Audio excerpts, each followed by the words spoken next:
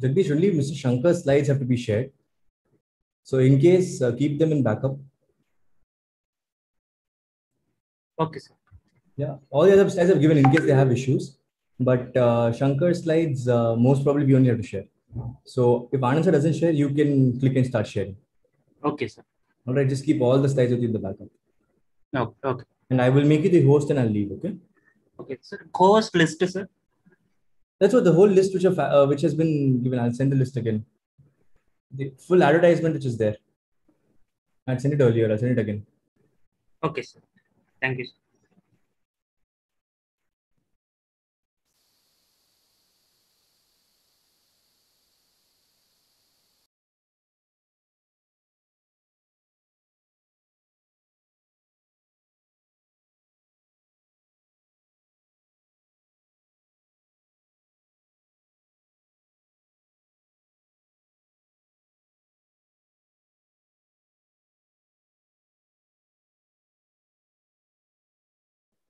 Yeah, Jagdish, out of this, Captain Suri Pullat, Captain Kamal Chadda, and Captain Venkat, they three have to be made co-hosts.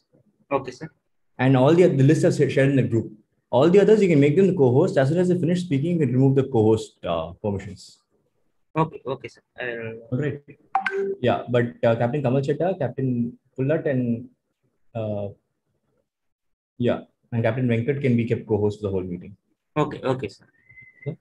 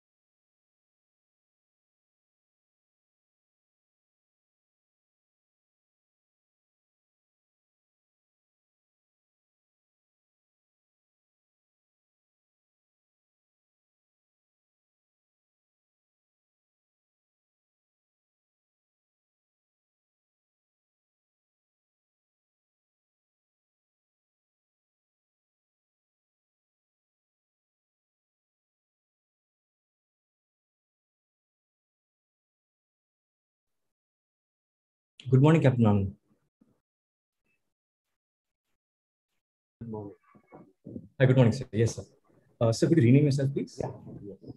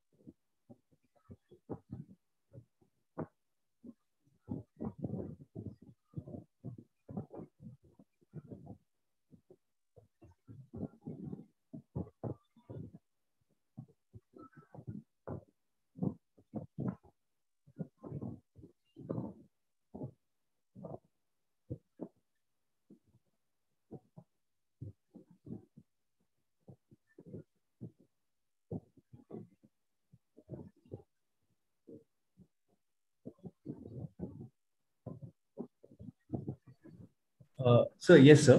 So most probably only Shankar sir's slides have to be shared in the group. It's been mentioned. So Yes, correct. you correct. could share It's that, in and it's in PDF, so I've kept that. yeah, you could share that.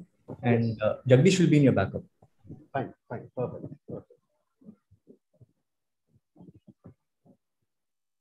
And in the second session, couple of them have given, but I'll just keep it aside. Yeah, we'll keep it as a backup. And I've told Jagdish to handle the spotlighting, muting, and all. Only PowerPoint sharing you could look at. Sure. Yeah. Good morning. Okay, this photograph is not, I think start video is not working. Is it disabled? No, it's not disabled. No, it's not working. Oh. Start video.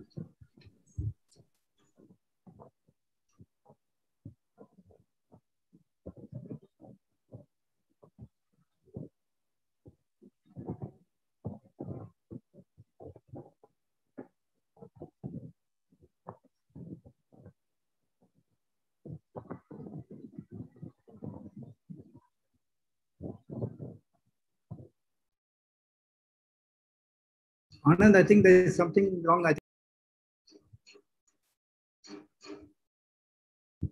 Yeah. Okay, now logo is coming. But then Anand, can you switch on your video? Just see, because I'm not able to switch on the video. Are you able to switch off your video? Yeah. Switch it on. Okay. That means my settings, some issue is there. I'm not able to switch on the video at all. Okay. Okay, I'll check with Kirtan. I switched left and came back, but still I'm not able to switch on the video.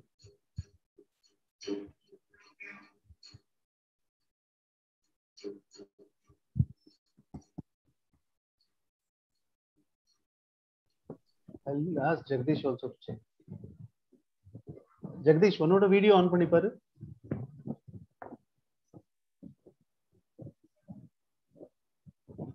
வருது. Okay. Fine.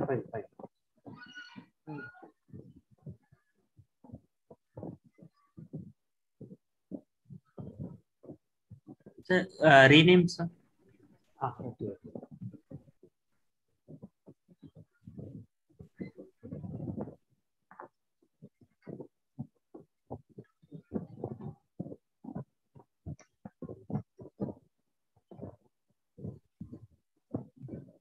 Jagdish, இது வந்து செந்தில் வாழப்பா மீட்டிங்ல அனுமதிக்க வந்துடல Senthil.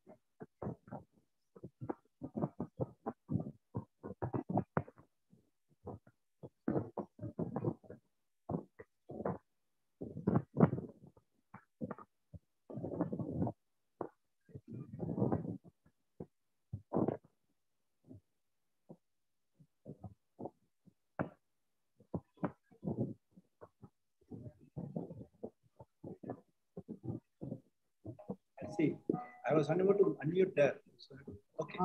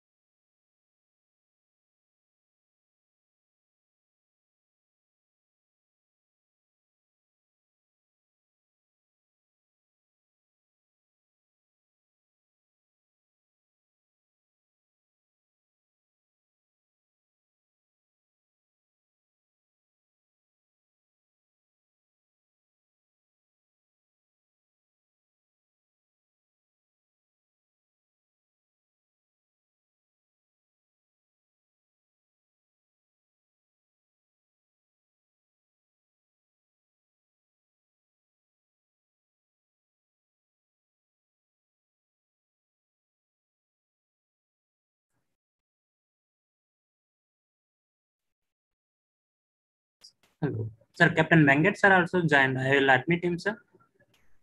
Yes, Yes, admit. Jagdish. Yes.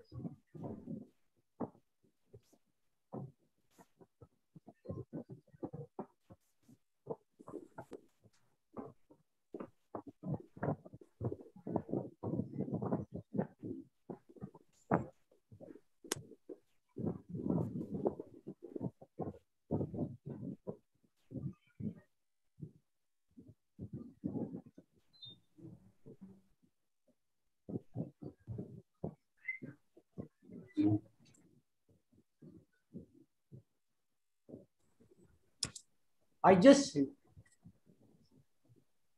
Good morning, sir. anyway, it just started, sir. I am there actually. Okay, okay. Sure, sure. Yes. Okay, but the link is correct. Link is correct. Fine. Perfect. I think Captain Vivekanand also joined. Yeah. Good morning, sir. Can we allow all the participants inside? We have 14 people waiting. Morning, Donny. They will let you in. They are joining one by one. So, Yeah, it has been given. Oh, now I don't know whether it's late. Anyway, Venkat will look after that. You are in second session. Yeah, very good. Okay. Thanks.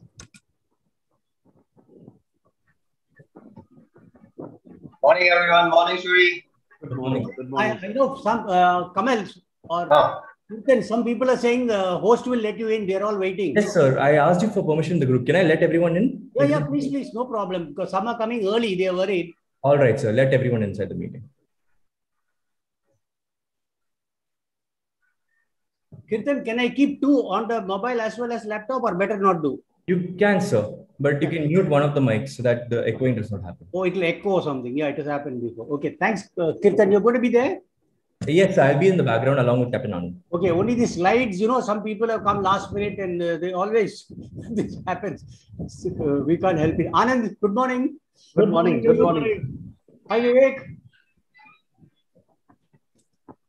Good morning, sir. Morning, Suri. Good morning.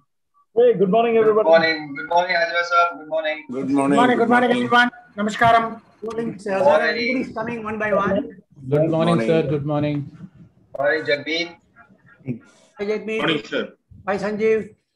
Good morning, everybody. This is Jagan. Jagan.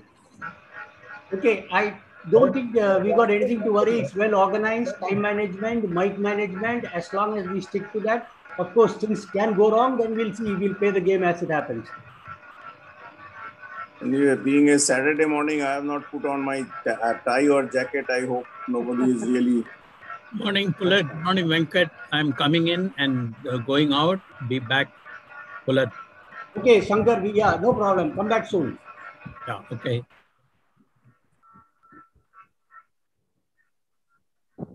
Yeah, looks like someone is sharing the screen. Hey, what happened? My screen went off somewhere else. You'll have to get out of that. Otherwise, it will be seen by all of us now. I'm not changing any setting.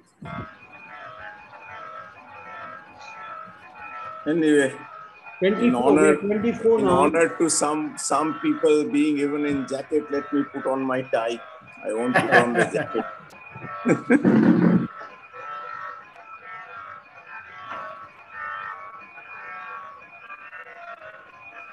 Hello, Captain Suresh. Namaskaram. Good to see you after a long time. How are you, Commodore? Long time. Namaskaram. Yes, long time. How are you? All good. Good to see you all. Thanks to Zoom. At least we're meeting virtually, if not in face to face. True. None of it getting any younger. How are you? All well, sir. How are you? Yeah, good. Good to see you. Hong Kong is more or less settled now as far as daily life is concerned. Yeah, I mean, it's been like this for many months now. So as far as COVID is concerned, but we have other issues, which I don't want to speak. Yes, that I know.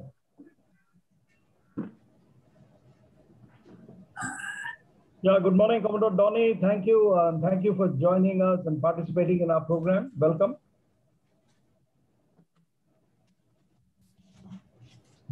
Hi, Donny. Good morning. Donnie, you are muted. You can say hi and again mute back.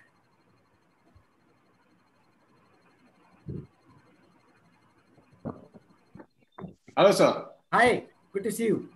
Thank you so much, sir. You're looking good. That's the only thing we can do during COVID. Thank you so much.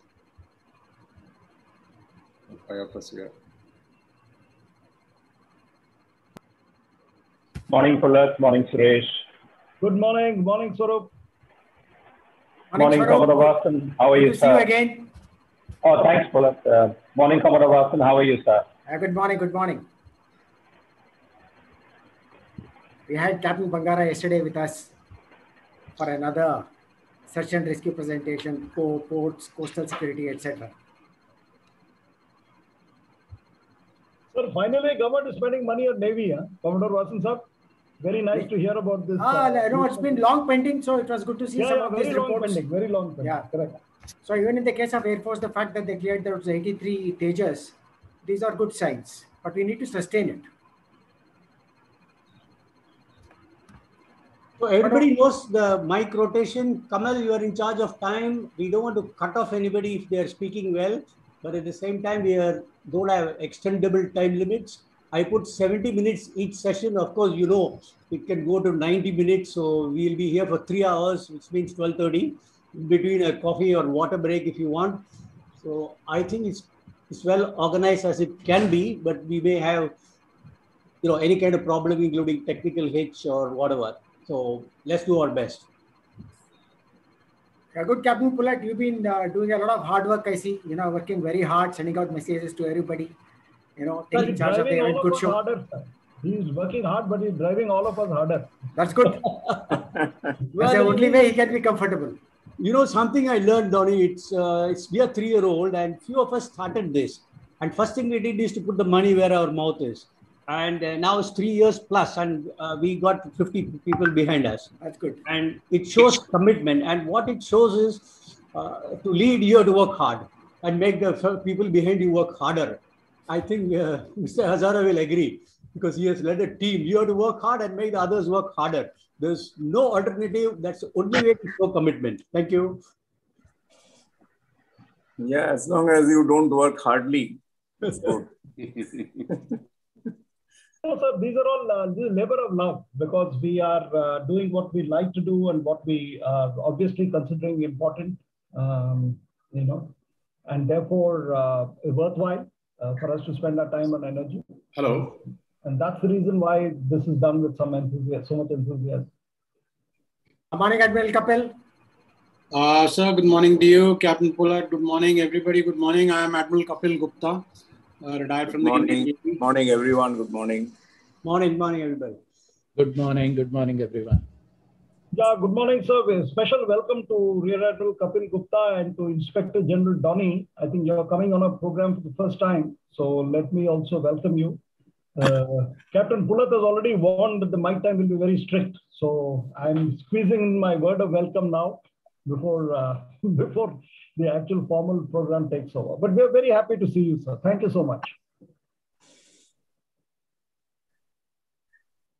No worries, Suresh. We still got 4 minutes. 3 minutes. All right, 3 minutes. 39 participants already. This is very good.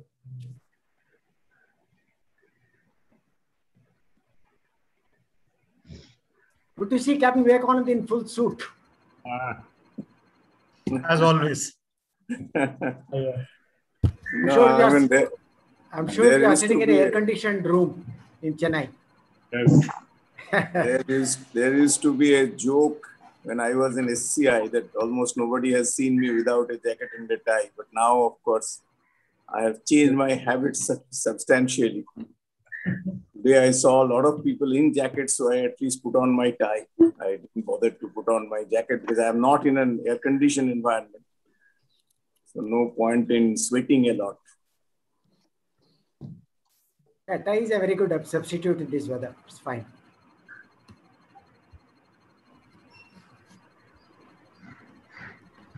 Good morning, everyone. Good morning. Morning. Good morning. Hi, morning, Narasimha. How are you? Very well. Long time no see. Well, Narasimhan is our man in Hong Kong, so you can be assured that we are represented all over. Of course, Jagmeet is... You're represented twice, actually. It's very nice to see this international participation. And Ravi Datta is now in Thailand, and we have a lot of other people from overseas as well. Morning, Narasimhan. How are you? Good morning, sir. How are you? Fine, thank you. Your family is still back in India, I reckon. That's right, sir. Yeah. Morning, Mr. Narasimhan. What is the scene from Hong Kong? How was it yesterday? Okay. Are you asking about Tiananmen Square? Yeah. I think it was what to say? It was a non-event. There were people who had congregated, but it was more of a non-event. Yeah, I thought so because I believe they had deployed some 7,000 policemen all over. Correct. Yet people did try. The youth did try, but then the clampdown or the preparations were much stronger. Yeah. They're not going to let it happen. It's very simple. They also amended the law so that it makes it easier for them to control. Yes. Well, just to mention, Imam Farhat, our man, is in US Eastern time. He's sleeping, it's midnight. But he'll join us after an hour and a half. So he'll wake up inside. And he's got a very important presentation to make in the second session. So if he doesn't wake up, we'll have to wake him up. Oh, he's committed. He's committed.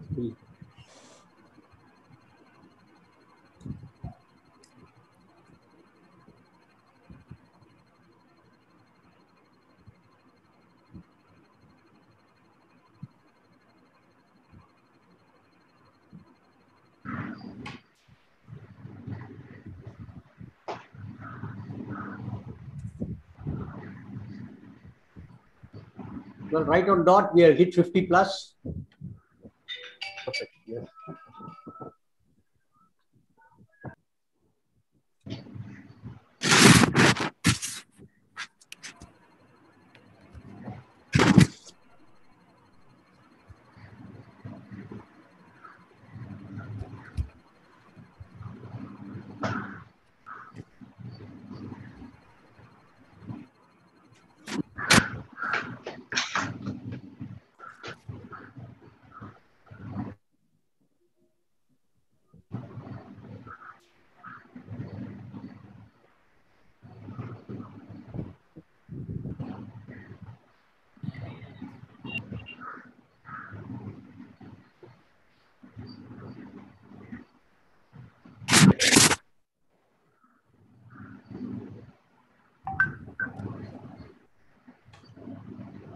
Okay, let's start, Vivek.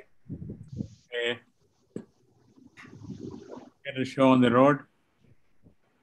Good morning, gentlemen.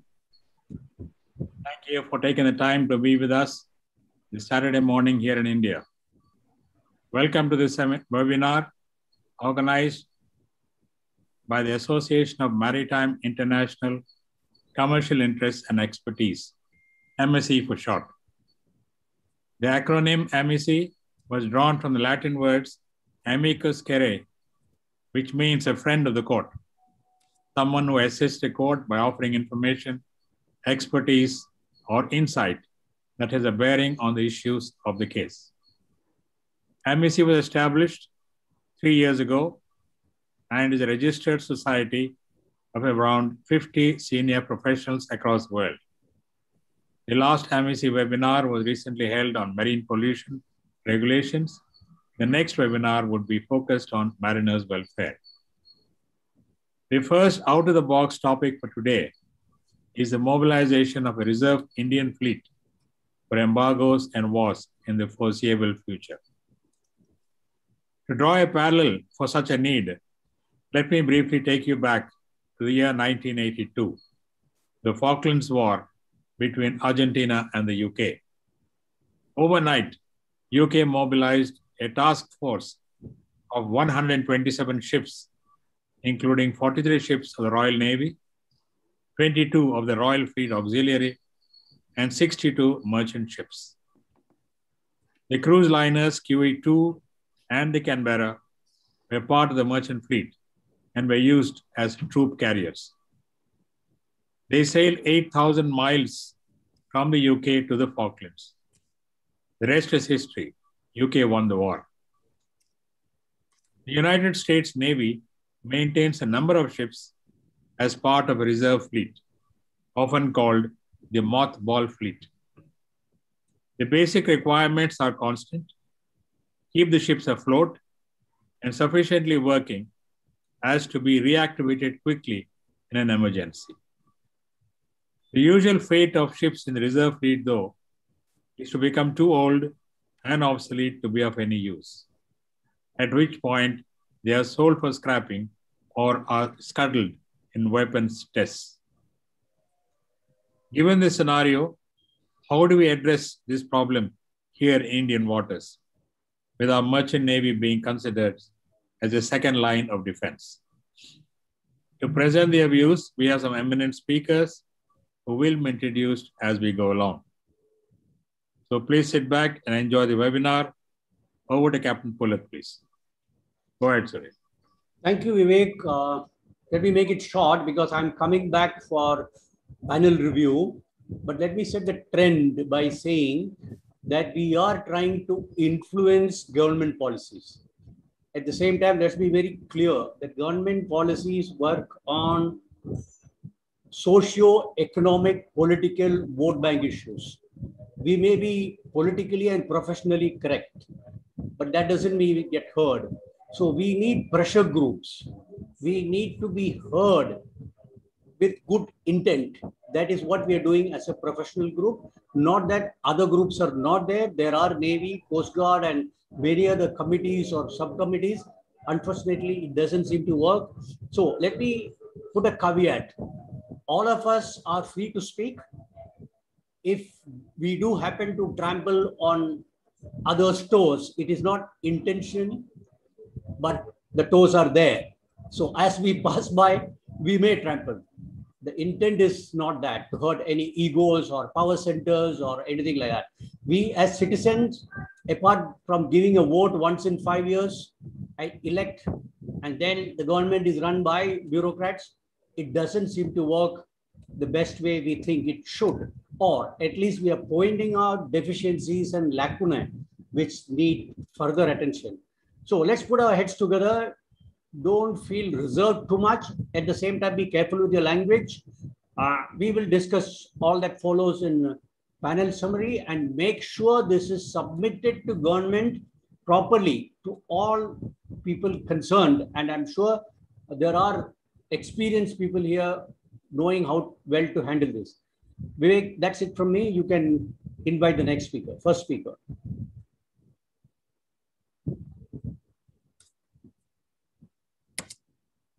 Vivek, your mic is not on. Anand, speaker for today is Commodore R.S. Vasan.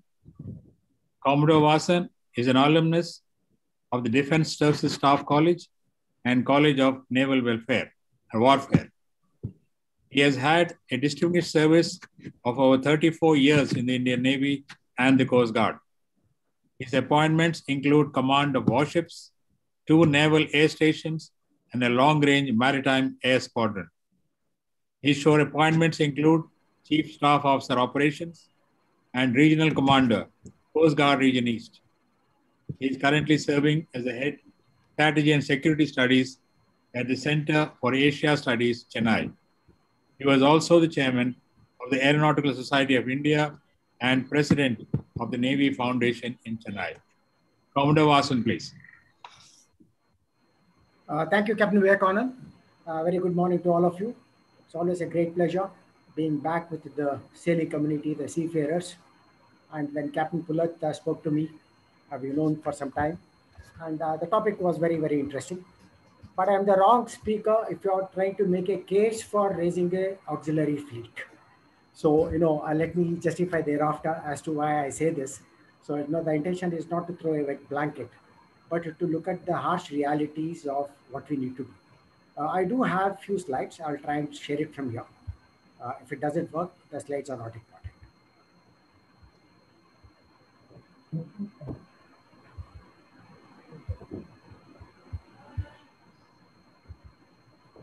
Has it come up? Yes. Good. Okay, now this is what I would like to talk about, the Reserve Indian Fleet, Merchant Navy as second line of defense, challenges and opportunities. That's the way I would like to look at it. I think Captain Vivekanand has already set the ball rolling by bringing in the example of Falklands. I will also cover part of it a little later. And also the present state of the Sea Lift Command in USA, and also the RFAs in UK, of which I will talk about a little later. And then bring it to the kind of relevance that is required for examining the very issue of what is required in India to meet our strategic and military challenges. So, I'm happy that Captain Vivekanand mentioned the RFA. Here are some diagrams that tell you can look at the distance that was there from UK all the way to the Falklands. The Falklands was taken overnight. And the kind of mobilization that was done under Margaret Thatcher is something that history has not seen. So, the auxiliaries, the new concept of STUFT, stuffed, that is ships taken up from trade, conversion of existing vessels, all this helped in coming to a midpoint, which is the Ascension Island, which is also just halfway through. And thereafter to mount this offensive to reclaim the island. It's something which is recorded. A lot of details are available. I'm not going to go into these details. The idea is to tell you that a determined nation, with the help of the Navy, with the help of the Merchant Navy, can achieve its strategic objective. Now, here are some pictures of, what all is the concept. The concept is to convert a Merchant Navy, take it up, spend some money, make it as a ro-ro vehicle, convert it into a helicopter carrying deck. In the case of Falklands, they also carried some of the ships to carry the Harriers and operate the Harriers, because the advantage of the Harrier was it's a jump jet. That means it's a short takeoff and vertical landing. In this case, they were required to take off vertically and land vertically, and therefore the payload limitations were there. But what you see bottom, at the bottom is the ro-ro used after conversion of Argus, which was also used in the Iraq War as a hospital ship. So there are plentiful opportunities the moment you have total control of how you want to go about the conversion and keep it ready to be used in times of war. So this is the contender Bezant. In 1995, UK government spent 13 million pounds for making it as an aviation training ship. So it's not that they just stopped with the Falklands and they realized that here is perhaps a cost-effective solution. Instead of using a huge carrier like Virat or Vikramaditya, as well use something for training, initial training, particularly for helicopters and jump jets, so that the cost of training is brought down. So I'm just giving you all these examples to tell you how the concepts have evolved over the period of years. Now you can see the number of aircraft which are taken all the way from Ascension Island all the way to Falklands and launched them. It is something that is phenomenal that has been achieved by Falklands, because they did have 2 aircraft carriers, but the additional reserve aircraft that were required, additional helicopters that were required could not have been taken but for this conversion, which was done in such an imaginative manner. This is Atlantic Conveyor. Unfortunately, this went down to an attack by 2 Exocet missiles, which the Atlantic Air Force launched on them. And, here is the Board of Inquiry. This is recent. In fact, the complete report on this was updated in 2020, just last year. So this was what the Board of Inquiry report said, that the helicopter carrying merchant ship that sank with the loss of 12 men, he was hit by 2 Exocet missiles in 82 Falklands, was unarmed. Please note all this. Unprotected, because Modi lawyers feared that it was illegal to commercial vessels with weapon systems. That means illegal to fit commercial vessels with weapon systems, and according to newly released classified documents. So this was released sometime last year, after the mandatory number of years when it remains classified. The reason I want to highlight this is that it's all right to say that we'll equip them, we'll put merchant navy officers and sailors there, they'll sell them. But what are the legal provisions? So you got to be careful about what the legal provisions are before you commit them to war. In support roles, as an independent merchant navy, which is unarmed, the issue is very different. But even unarmed ships did not have insurance, as we noticed in the Iraq-Iran war. The number of ships that were either hit or sunk is phenomenal. It is not that they were innocent vessels. The point is that at a particular stage, the flag of the vessel was changed. Some of them started having the US flag. to seek an insurance from the ongoing missile war. Now this is the Atlantic Causeway. Imagine this is the kind of sorry record that they have: 4,000 hello landings, 500 fueling, and 2 million British pounds was all that was used for conversion. So with that, when you look at the total cost of operation, because a warship is weapon intensive, equipment intensive, and manpower intensive. So if you can substitute some of the tasks, peacetime tasks particularly, it's a good option to look at. Let's look at this. This is the USA. I think Captain Vivekananda also initially mentioned about the reserves that are there. This is the reserve fleet. Had 2,277 ships in layup in 1950. Please mark these numbers and how these numbers have come down. In 2003, 274. In July 2007, 230 ships. And in 20, just last year, the number came down to 18. Why? Yeah, of course, here they were all parked in some rivers in Susan Bay and here in California and other places. But the point is that lack of maintenance, natural aging, obsolescence, lack of manpower to keep this going, and the effort required to convert it and put it to sea is something phenomenal. And we need to be conscious when we make any such recommendations for having a reserve fleet. So these are the examples which are there. The Sea Lift Command, which is still there. The Royal Fleet Auxiliary, which is still there. But yes, like I said, with a diminished role, and there is some talk in UK of even scrapping this entire concept altogether. So these are some of the mothballed ships, as was brought out. This is in California. So the last one which you see on the right is somebody has to switch off his. Yeah. Okay. Now let's come to the last part. That is just to provoke the audience so that we can have more discussion.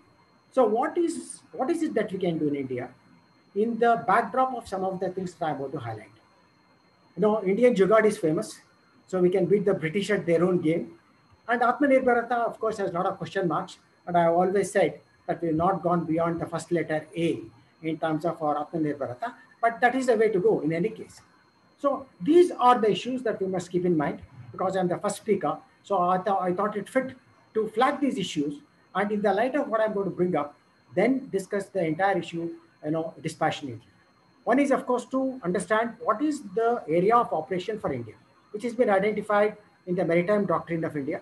It came out in 2005, then 7, 2009, 2013, and 2015. This has been reviewed. You can have a look at this. So what is our area of operation? Of course, theoretically, it is from the east coast of Africa all the way to Australia, which covers the Indo-Pacific region. But what is your role there?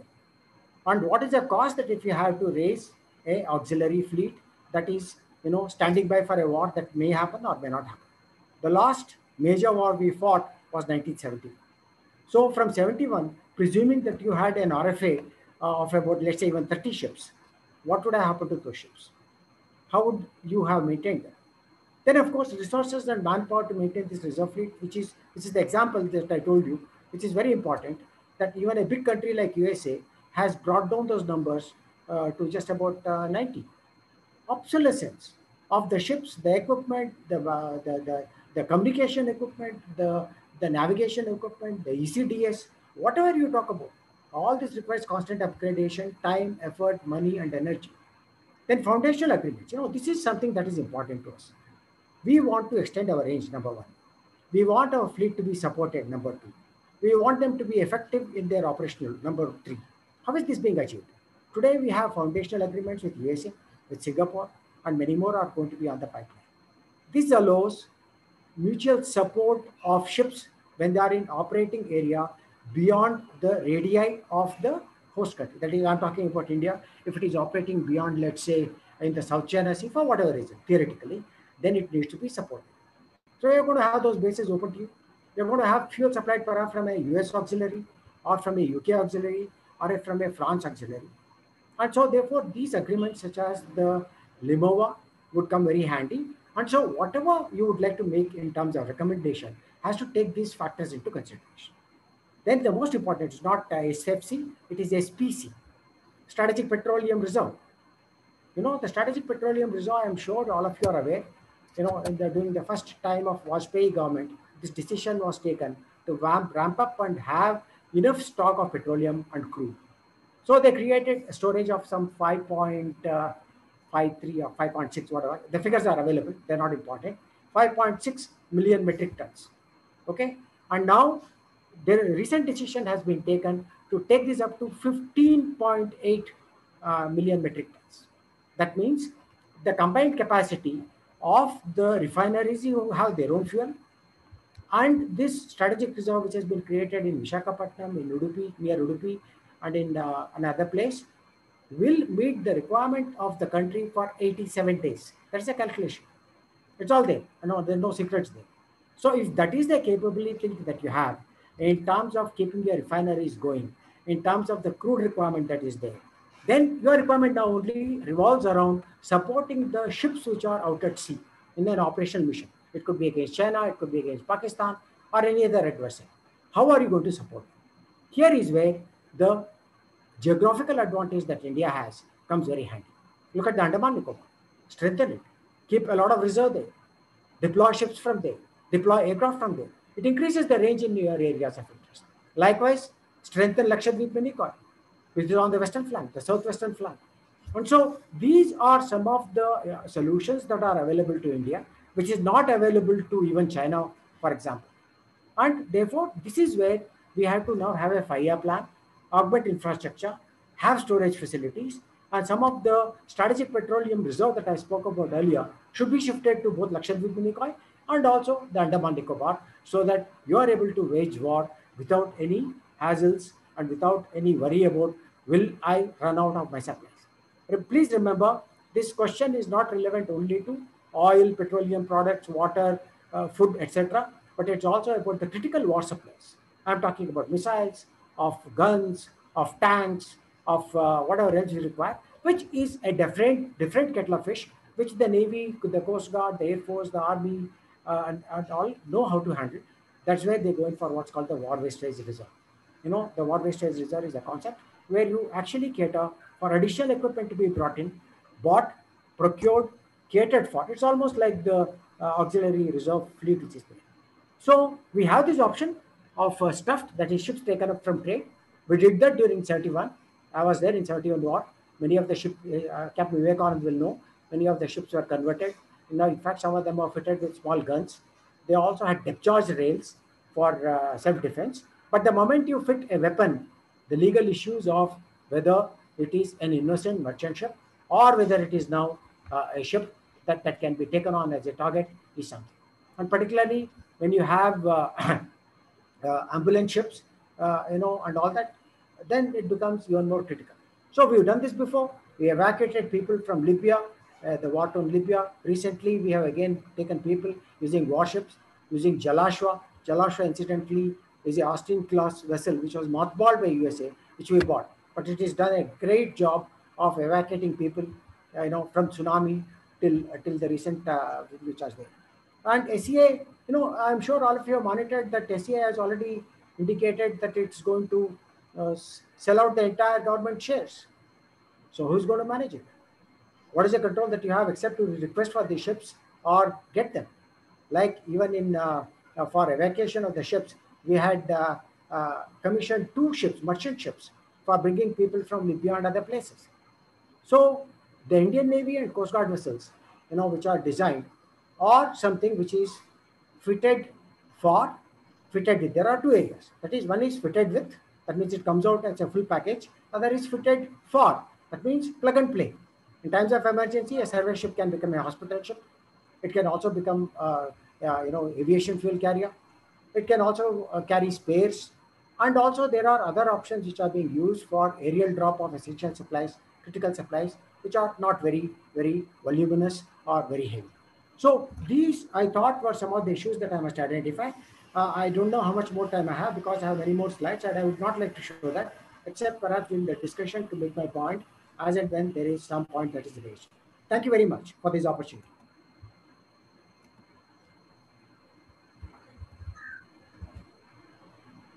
Thank you, Commodore Vasan. Our next speaker for today is Mr. Hajra. Mr. Hajra was the chairman and managing director of Shipping Company of India. He graduated from the University of Calcutta with a BSc Chemistry degree and completed his MBA from Indian Institute of Management, Calcutta, before joining the Shipping Corporation of India. He also completed a degree in law from the University of Calcutta. In addition to his job at SCI, Mr. Hajra has held important positions in industry organizations and institutions such as Indian National Shipowners Association, International Shipping Federation, and the World Maritime University. Mr. Hajra, please. Thank you very much, Captain Vivekanand. I also thank my good friend Suri Pulat and all other organizers for inviting me, which affords me this opportunity to share some of my thoughts with all of you today. First and foremost, I must admit that when Suri, he has been in touch for this webinar for a long time, but when he ultimately requested me to deliver a talk, because earlier he said I will be just a part of a panel.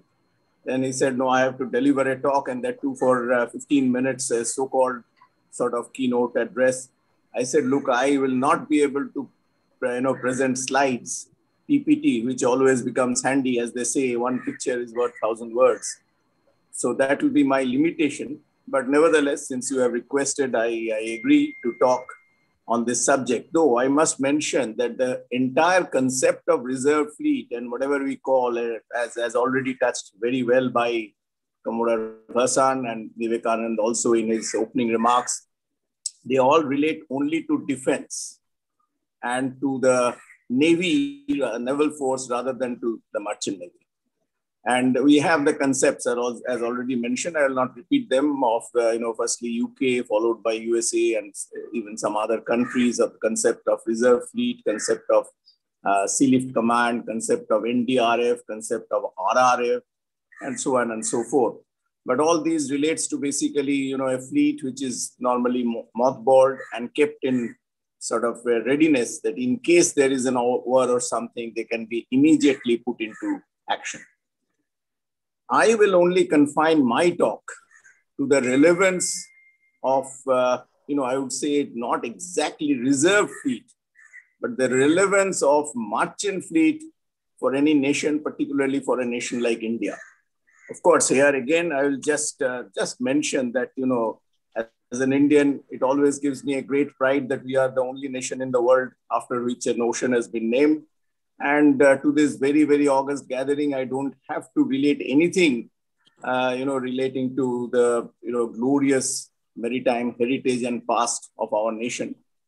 But unfortunately, when we look at today, we see not only in various other economic fields, but even in the, in the maritime field, we see that from a very glorious past, we have substantially, come down in the sense. Let me first mention that at one time, as we know, the Indian GDP was about 20% of world GDP. Today, we are struggling to reach even a 3% mark. And as far as the maritime fleet is concerned, our rank today has come down to about 16 or thereabout in terms of the GTE or DWT.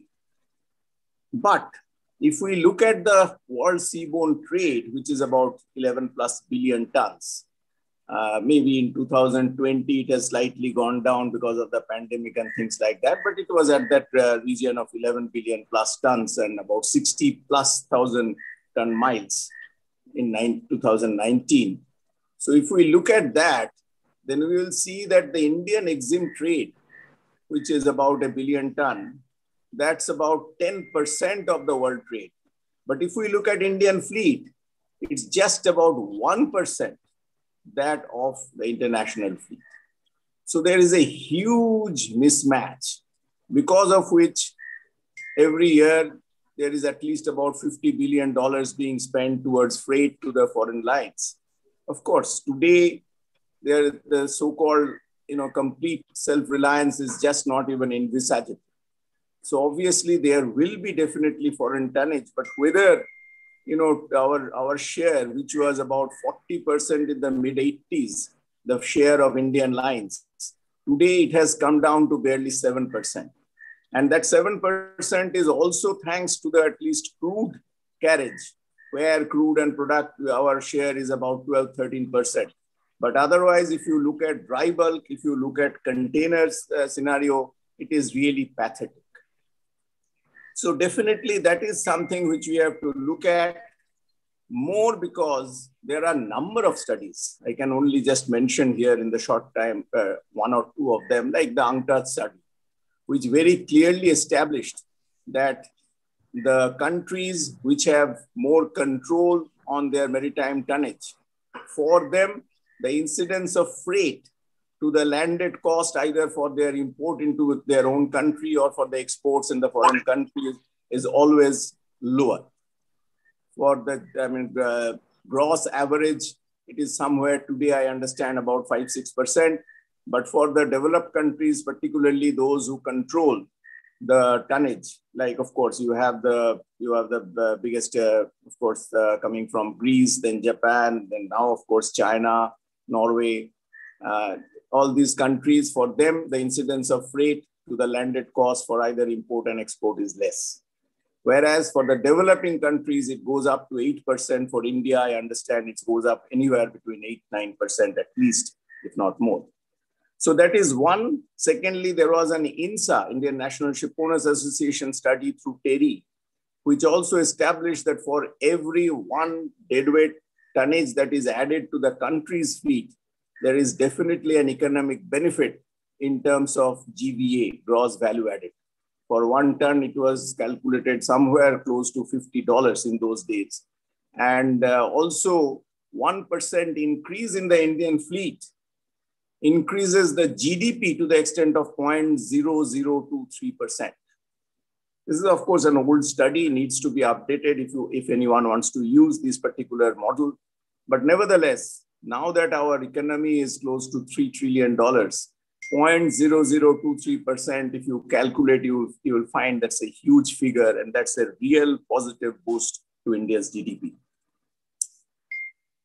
Coming to certain other aspects, why the national fleet is extremely important. And here, to some extent at least, it is akin to the concept of reserve tonnage. That is basically a core tonnage for the nation, which can be put into action almost at no notice in case of any war and strife. The first aspect I will cover is the maritime security. Of course, Commodore Vasan is there, Admiral Gupta is there.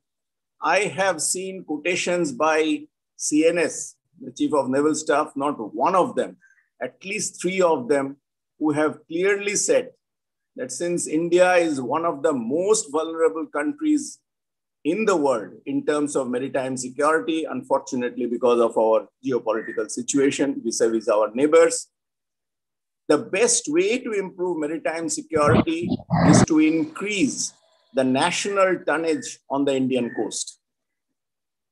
As we all know, the foreign ships, of course, that's a matter of pride. I'll mention that I'll mention it now.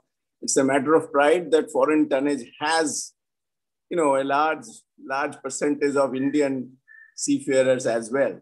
As I said some time back, the Indian tonnage is just about 1% that of the world tonnage, but India supplies close to 9 to 10% of seafarers to the global fleet.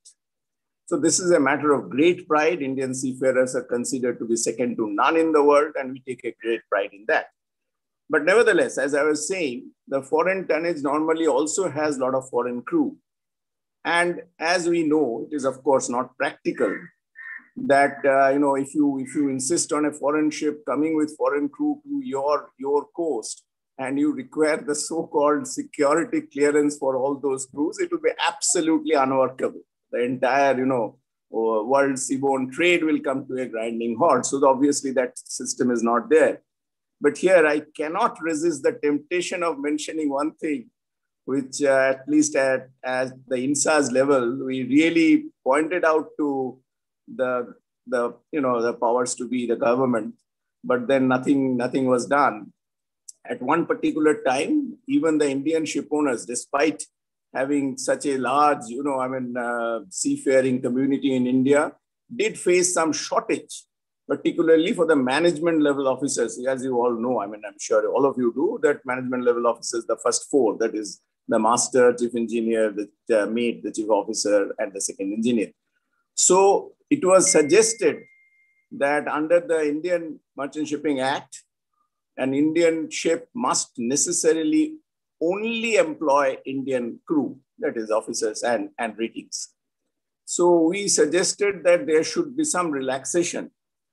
Just like the Indian seafarers can work, of course, on any fleet, similarly, we should have some relaxation, particularly since at that point of time, there was some shortage. Even that shortage in the management level has always created problem for world ship owners. While there can be quite a bit of surplus in the lower ranks, for the upper rank, there is always some problem. So the government of India allowed inside that stage, I don't think that is, that has remained valid, that up to 2 officers Indian ship can deploy, provided they are given security clearance. So the whole scheme really fell flat because the security clearance, it's time, and then you can't expect a seafarer to wait that long, not in employment, but to see whether he gets the security clearance. The whole thing didn't work. But we found it ridiculous that so many foreign crew members are across our coast on the foreign tonnage. And some of those ships have remained on the coast for 5-6 months at a stretch. Obviously, there cannot be a concept of security clearance. But Indian ships, having so many Indian complements, if they want to deploy just 2 foreign officers, they require this security clearance. Anyway, forget that. As I was saying, that this is one thing, maritime security, which really improves if you have higher percentage of national tonnage across your coast. The second, which is possibly even more important, it has been touched upon by Commodore Vasan in a different way, is the energy security. When there was some talk about undersea pipeline for both oil and gas between Qatar, between Oman and India, I have come across statements from the Ministry of Petroleum and Natural Gas saying that this is of strategic interest to the country. So government would like to keep some control on this by having direct stake being held by companies like ONGC and IOC. But it has never ever been really recognized. But shipping is nothing but a floating pipeline. So if for the pipeline you require government control, then why doesn't it apply to shipping? Secondly, as you know, all of you know that for energy security, government has taken a decision of trying to raise India's stake in some of the overseas oil mines, gas fields, etc. Now, unless you have your own tonnage to ensure that in times of war, strife, and other things, you have the capacity to bring those oil and gas being developed overseas to your own shore, where is it improving your energy security? And which country other than India can be so very worried about energy security? Because in India, more than 80% of the crude requirement is met through imports. India, as you all know, has emerged as the 3rd largest oil consumer in the world, next only to USA and China.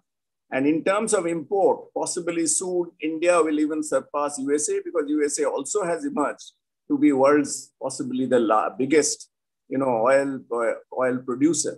They are producing more than 11 million barrels per day. So obviously, India needs this energy security possibly more than most of the other countries.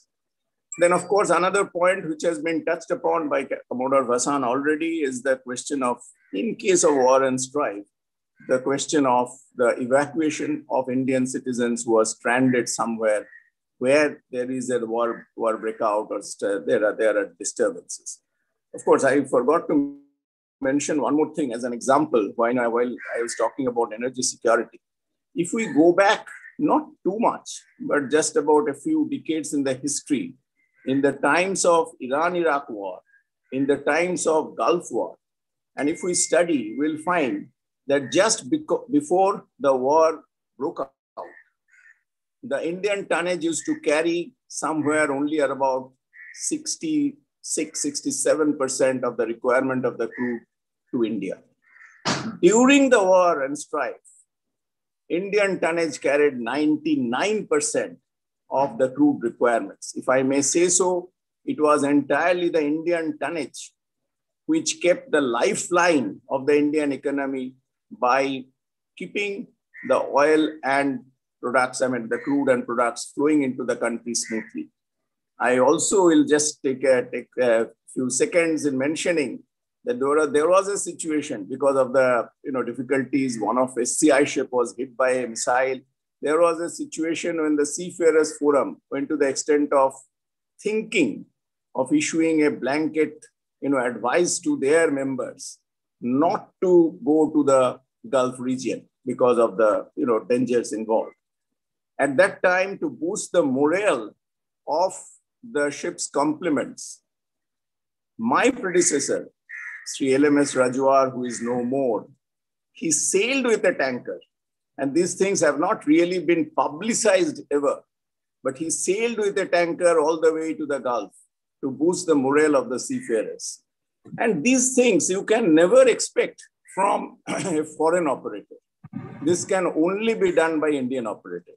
So obviously, I personally feel, and of course, as I have already mentioned about the economic benefit, a dollar of freight earned by an Indian operator, 67, 70 cents out of that gets plowed back in the Indian economy, whereas barely 10 cents earned by a foreign owner and foreign operator out of their dollar of freight earned gets plowed into the Indian economy. As we all know, shipping has a great multiplier effect to the extent of 2.53. So obviously that is a very, very positive thing for the Indian economy as well. If you can increase your tonnage and if you can, I'm not saying we can go back to 40% of the carriage today, because as I have already mentioned, 1 billion tons of, Indian exim trade. It's a tall order for the Indian fleet to cater to 40%. But if from the present 7%, we can even raise it to 15%, it will be a great boost to the economy. It will greatly improve the energy security, greatly improve the maritime security, and definitely, I think overall for the nation, which has such a glorious past and heritage, it will be something which everyone should look forward to. I don't think I have too much time left, so I'll stop at this. And during the panel, if there are questions, I'll be very happy to take them. Thank you very much. Thank you, Mr. Hazra. Over to you, Kamal, to introduce Jagmeet.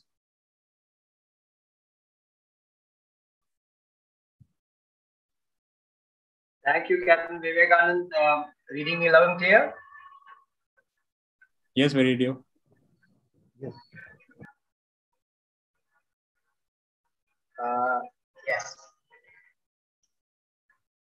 Jagmeet Makkar. I'm taking his name very informally over here. I'm giving the Mr. out. I know him so well. Jagmeet Makkar is a marine engineer and AMICIE member, and he is into dispute resolution in a big way. He is chairman of ICS Hong Kong and director Skills Plus. His topic today is controlled tonnage, focal point of maritime ecosystem. Please welcome Mr. Jagmeet Makkar. Thank you very much, Kamal. Thank you, sir. Thank you, Kamal, Captain Pulat, Captain Vivekanand, Mr. Hajra, Commodore Vasan. Thank you very much for making my 5 minutes so easy for me now. We have covered almost everything which should have been covered. Thank you so much for that. I'm only going to add on to it from one point that Mr. Hajra mentioned about the multiplier 2.53. That shows how important the tonnage is. What I am going to talk about it, not just the Indian tonnage, but I want to focus on the Indian controlled tonnage. And we know that the controlled tonnage is essential to build and expand the entire maritime ecosystem around it. And in my humble view, the Indian controlled tonnage may include the national tonnage, as we call it, the future tonnage in India through the bareboat lease structures, if at all that comes into being, and as well as establishing Indian International Maritime Register, which I am looking at as a second register, not as a flag of convenience. There are a few misconceptions, or I would say that misleading perceptions that discourage progress in those areas. Some of these are, I'm going to look at only two of these. Then during panel discussion, maybe the panelists can look at it more, expand these further. Ships owned by an Indian or an Indian company, but registered in a foreign country or jurisdiction is Indian controlled tonnage. The fact is no, it is not. It is a flag state that may have the requisition rights on that ship and not India, because it's not Indian flag ship. Hence the DG order number 10, dated 23rd of October 2014, may be reconsidered to help prevent the tonnage drain, while urgent changes need to be made within India to provide a level playing field to our Indian owners. Second misconception that I normally hear is that second register is a flag of convenience, similar to Panama, Liberia, etc. The fact is, no, it is not. A second register actually is a response of the maritime nations to the flags of convenience. Examples are Marshall Island, which is second register of the United States. Another example of such a maritime nation's response to a flag of convenience is the REG. It's called the Red Ensign Group, which comprises of a family of flags such as Bermuda, British Virgin Islands, BVI, Cayman Islands, Gibraltar, Isle of Man, which is supposed to be right on top of the white list of the port state, United Kingdom, etc.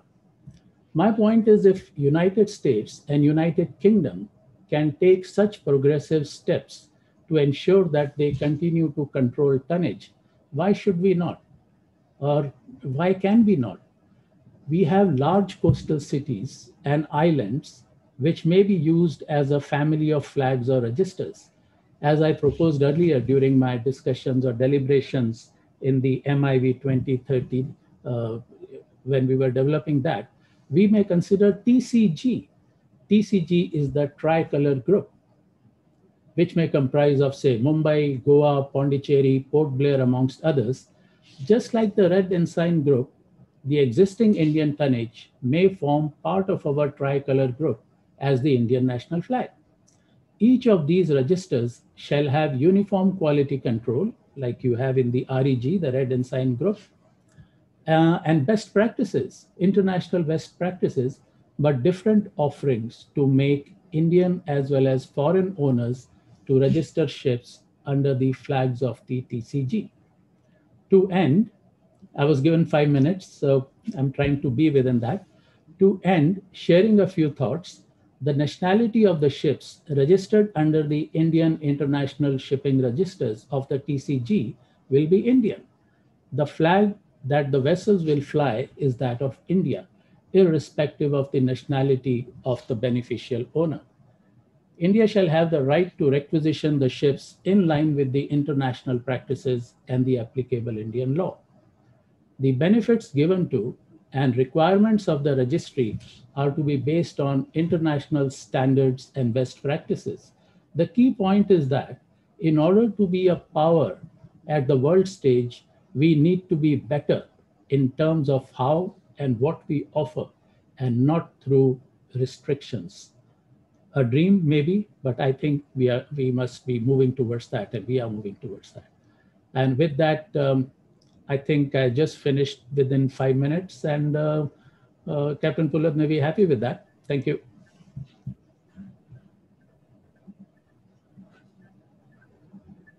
Thank you so much, Jagmeet. Yes, I think everyone will be happy. We all like to see time being kept.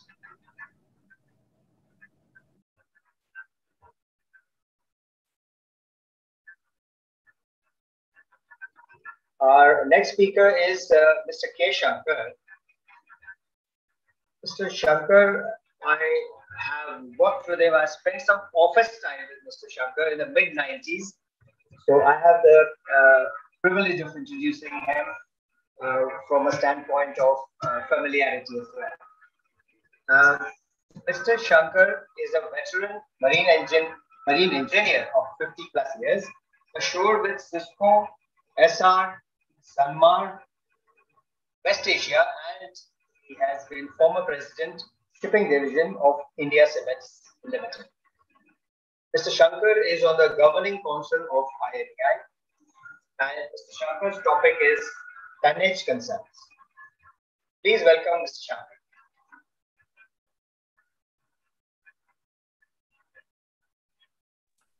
Can you hear me? Yes, we can hear you. Yeah. Good morning, everybody.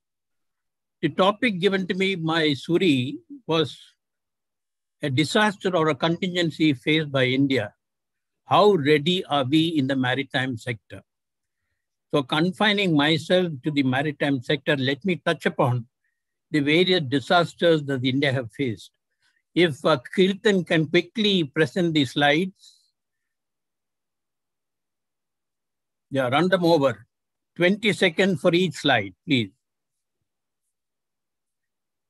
The scientific research have established that society has slowly become to recognize that various calamities that have occurred over past decades that India have faced, which necessitated the study of what we need to undertake, the characteristics of each disaster, the predictability, and what we need to do. This has changed over time, and we are still learning from this process. Next. Let us look at the recent past. The cyclone Topti and the massive damages that has occurred to ONGC and the barge. Events have proved that ONGC failed to alert the 5 vessels which were contracted, including the barge, and SOPs were not followed. Platform safety too was compromised. The Indian Navy captain of INS Kolkata did mention that the condition of sea was so severe, the vessel should not have been there. That means these vessels were not alerted to move away to safety. Next. The post-disaster findings of this Bombay High,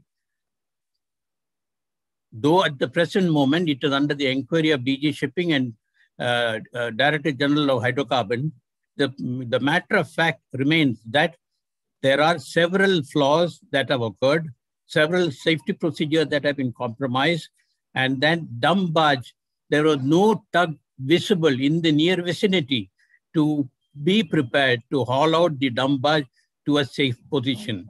So in spite of the master having presumably signaled for help on the 15th of May itself.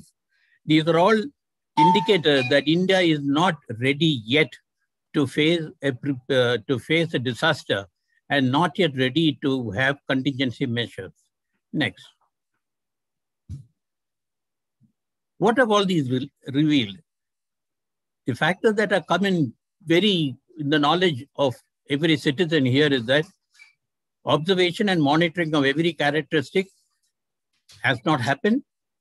There is room for research to improve the knowledge of everybody, every incident, and that has not been put in place. Infrastructural consideration have not taken up. The government of India has necessarily got to invest a lot of money toward information and the furnishing of infrastructure necessary for disaster warning as well as preventive hazard indicators. Disaster prepared framework that was not there. Now let us confine ourselves to shipping.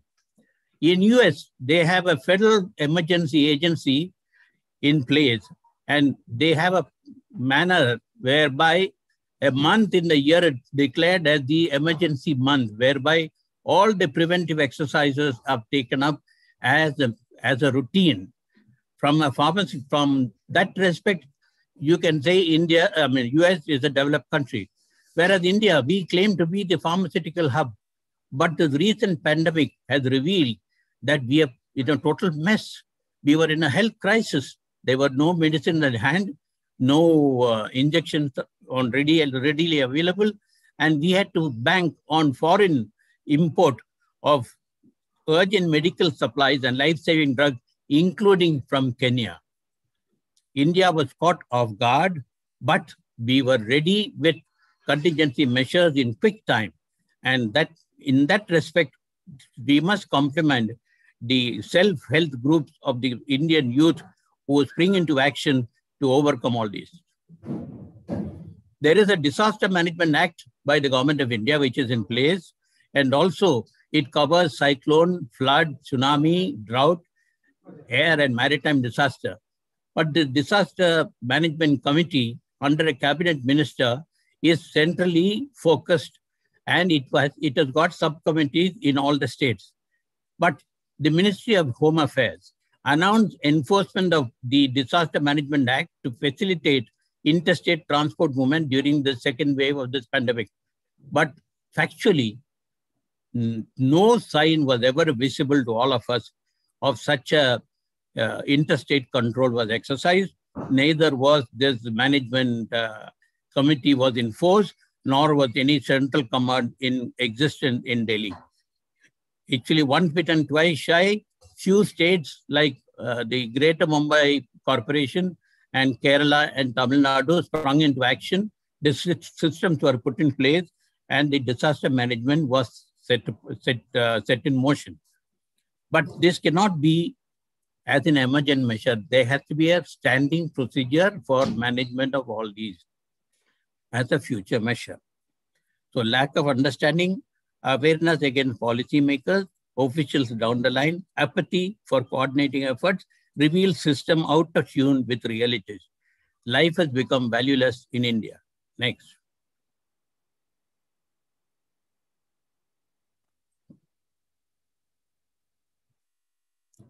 India has got a large coastline, and Ministry of Shipping has an effective role because India's security as well as vulnerability along the coast is very much there.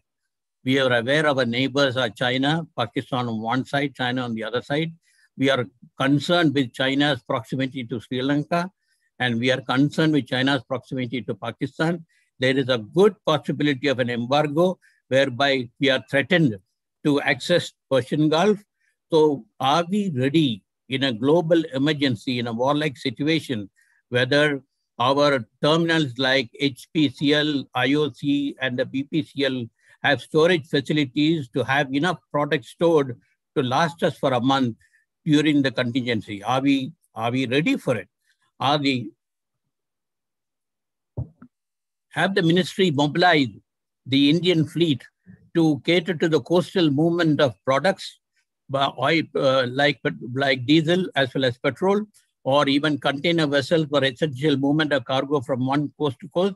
Declaration of essential ports, 2 in the west coast like Mumbai and Cochin, and 2 in the east coast like Chennai and Vizag as contingency port in case of an emergency. Depending on the area where the emergency is, the national authority can identify these are the identified ports, and the contingency measures are implemented in that particular port to the necessary action to be taken. Next. So far, even during this pandemic, the shipping and logistics could have taken a very active part instead of jumbos in hundreds flying across the world to bringing in medical equipments and products, life-saving drugs into India. We could have moved these through containers either from the Gulf or from Singapore in double quick time in 3 to 4 days. And if you had involved shipping and logistics, even intermodal transportation would have been much better facilitated rather than all these essential drugs getting stocked up in the warehouses and lying there for weeks. That could have easily been avoided. All these are due to lack of mobilization of warlike situation and teams with a central in command in Delhi and command distributed across the state to various heads so that they identify these contingency teams. I think there is a need for formulating a maritime contingency policy. I think the professionals need to be included in such a policy whereby they can play a very active part in formulating the policy and the role of the ports, the shipping, as well as the mobilization of personnel to be actively involved, including those of logistics to be actively involved in case of an emergency. Next. Next.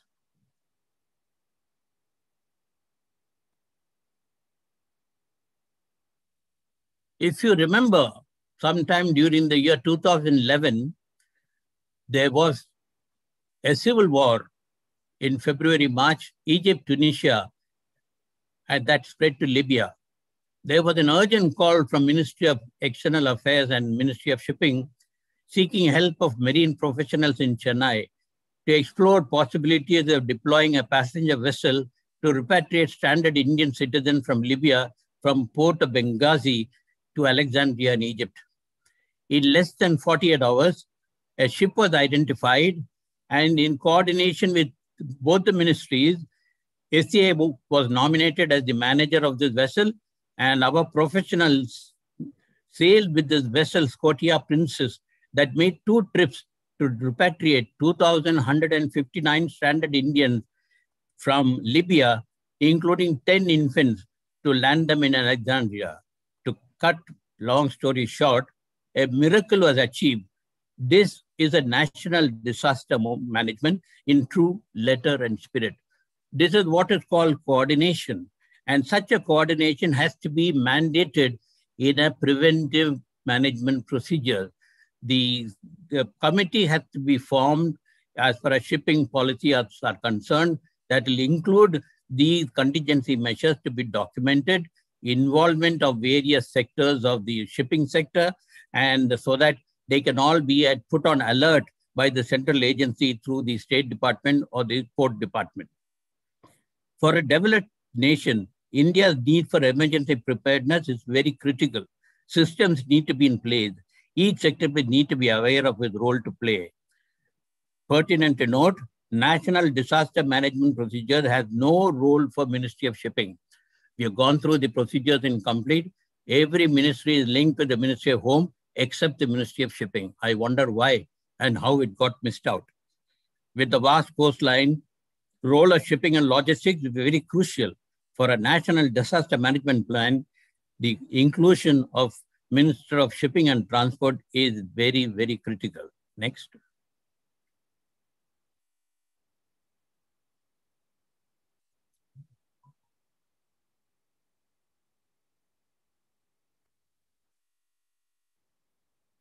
There was a mention that reserve fleet. What is the reserve fleet? Yes, US had a reserve fleet of 5% of the total merchant fleet to kept in reserve. They had the port of refuge identified, and these vessels are on standby mode, banked to be ready at a moment's call to respond to a global contingency movement for commercial needs. India is a sensitive area. We cannot be like US to have a reserve fleet. It is not possible in the near future. So what is the next alternative that we can think of? Next alternative is identify that what are the assets like IOC, what they need to do, what are the ships that are required to be handled in a contingency.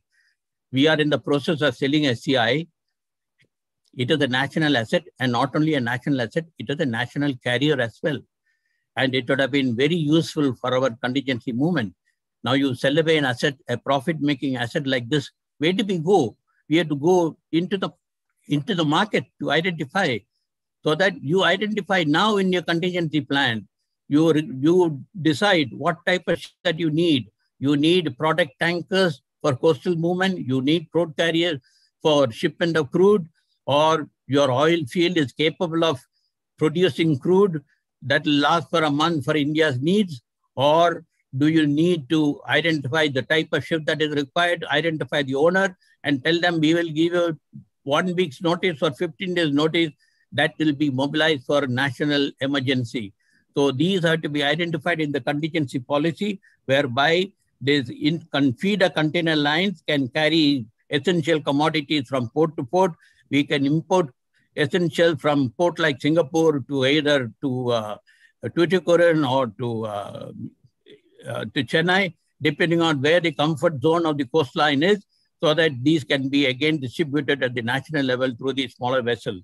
And ports need to be identified for an emergency, be it Chennai, be it Tuticorin, be it Bangalore, be it Goa, be it Mumbai, Chennai, Vizag or Paradip. You need to identify 4 ports to be called as emergency port at the discretion of the Central Command, and they have to be prepared at short notice to have personnel, management, the equipment, machinery, ships, all ready in hand at a moment's notice. Next.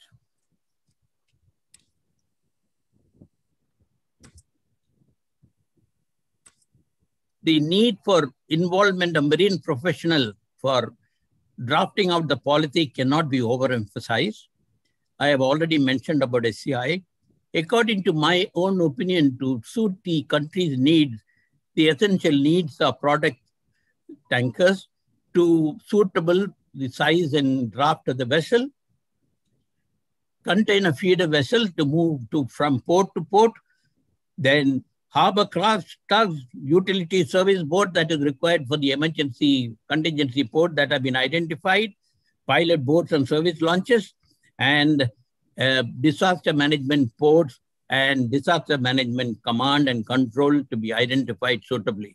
In my personal opinion, command and control, although it is a national disaster, if it can be entrusted to the defense personnel, that I think would be better handled, because they have the unique decision-making process where command and control are better handled, so that these can all be stipulated in the policy. In this line, I would highly recommend involvement of the professionals in this process, and I thank you all for your kind attention. Thank you, Mr. Shankar. Captain Pullet, we move into panel discussion. You don't have much time. You may think of merging with Q&A. Okay, thanks everybody. Don't worry about time. As it happens, I have provided for some spare time. We are into 65 minutes now. We planned 70. In fact, 90 we can stretch up to. We have a very important second session, but nevertheless, we will try to be a little more time conscious now, between now and let's say 11 o'clock, so that questions are not ignored.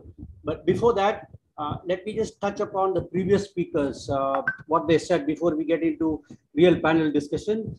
I would request Commodore Wasson to come up with what exactly the Navy wants as a reserve fleet. For example, how many tankers, how many bulk carriers, how many gas tankers, how many passenger vessels, how many landing crafts, for example.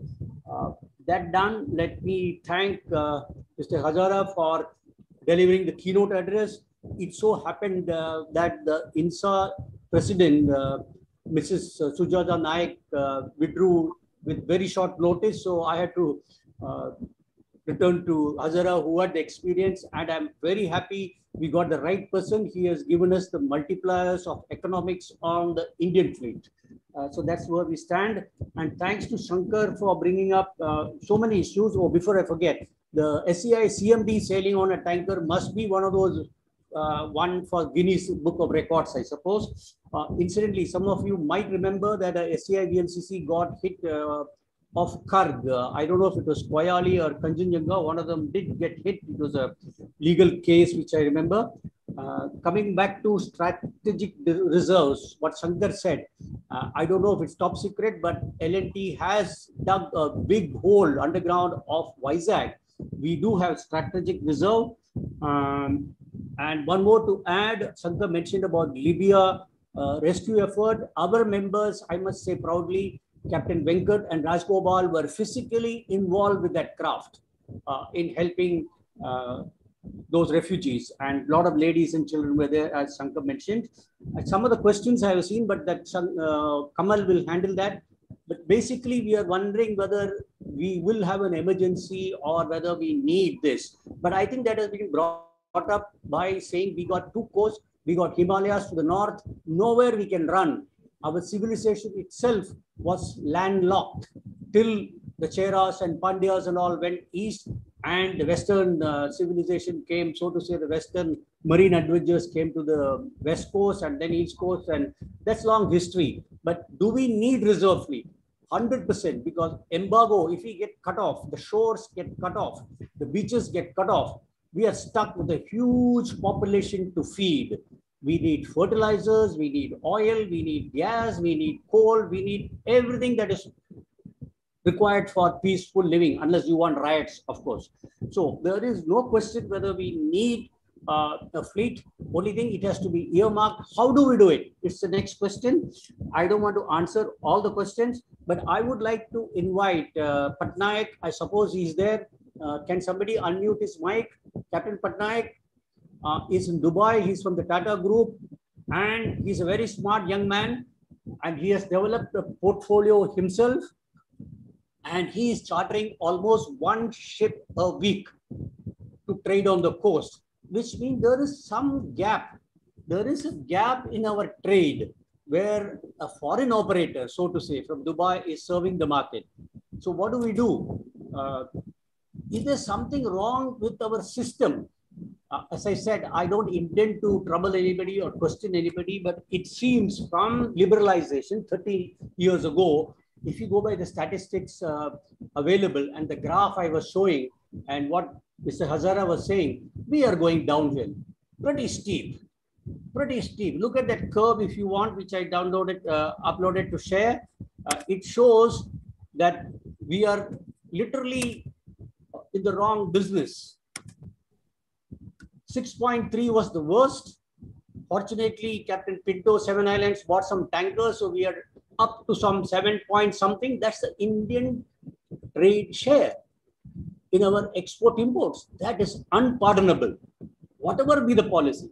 And if the news of liberalization is this, it is terrible. Not because we are seamen, because we are active citizens. We are scared. We are worried about India's security as far as energy and food is concerned. That's the main talk here.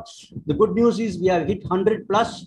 As it so happens in cricket, the late spectators come before the batsman gets the 100. So we just about 100 participating. So now let me give it to Patnaik if he's there. Then we also have Captain Raj Gopal. Raj, you can take from Patnaik. He has got some inputs to how this reserve fleet will have to work. For example, if under Rule B, there is a currency transfer problem through New York, then everything will stop. Even if you charter foreign ships, we cannot remit higher. It's a practical problem. Those of you in shipping would know. So there are issues related with this. So Kamal, can you give it to Patnaik? If it's not there, Rajgopal. Then back to me. Captain Pullet, good morning. Yeah.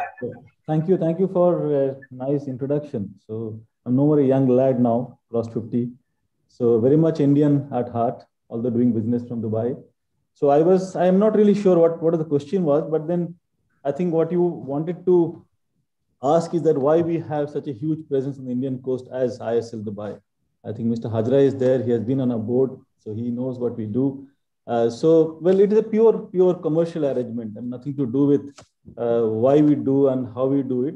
It's just that it's a Tata Group company based out of Dubai and we're doing a lot of coastal business. But yes, I mean, the fact that we're doing more business is that there is a depleting Indian flag fleet, no doubt about it.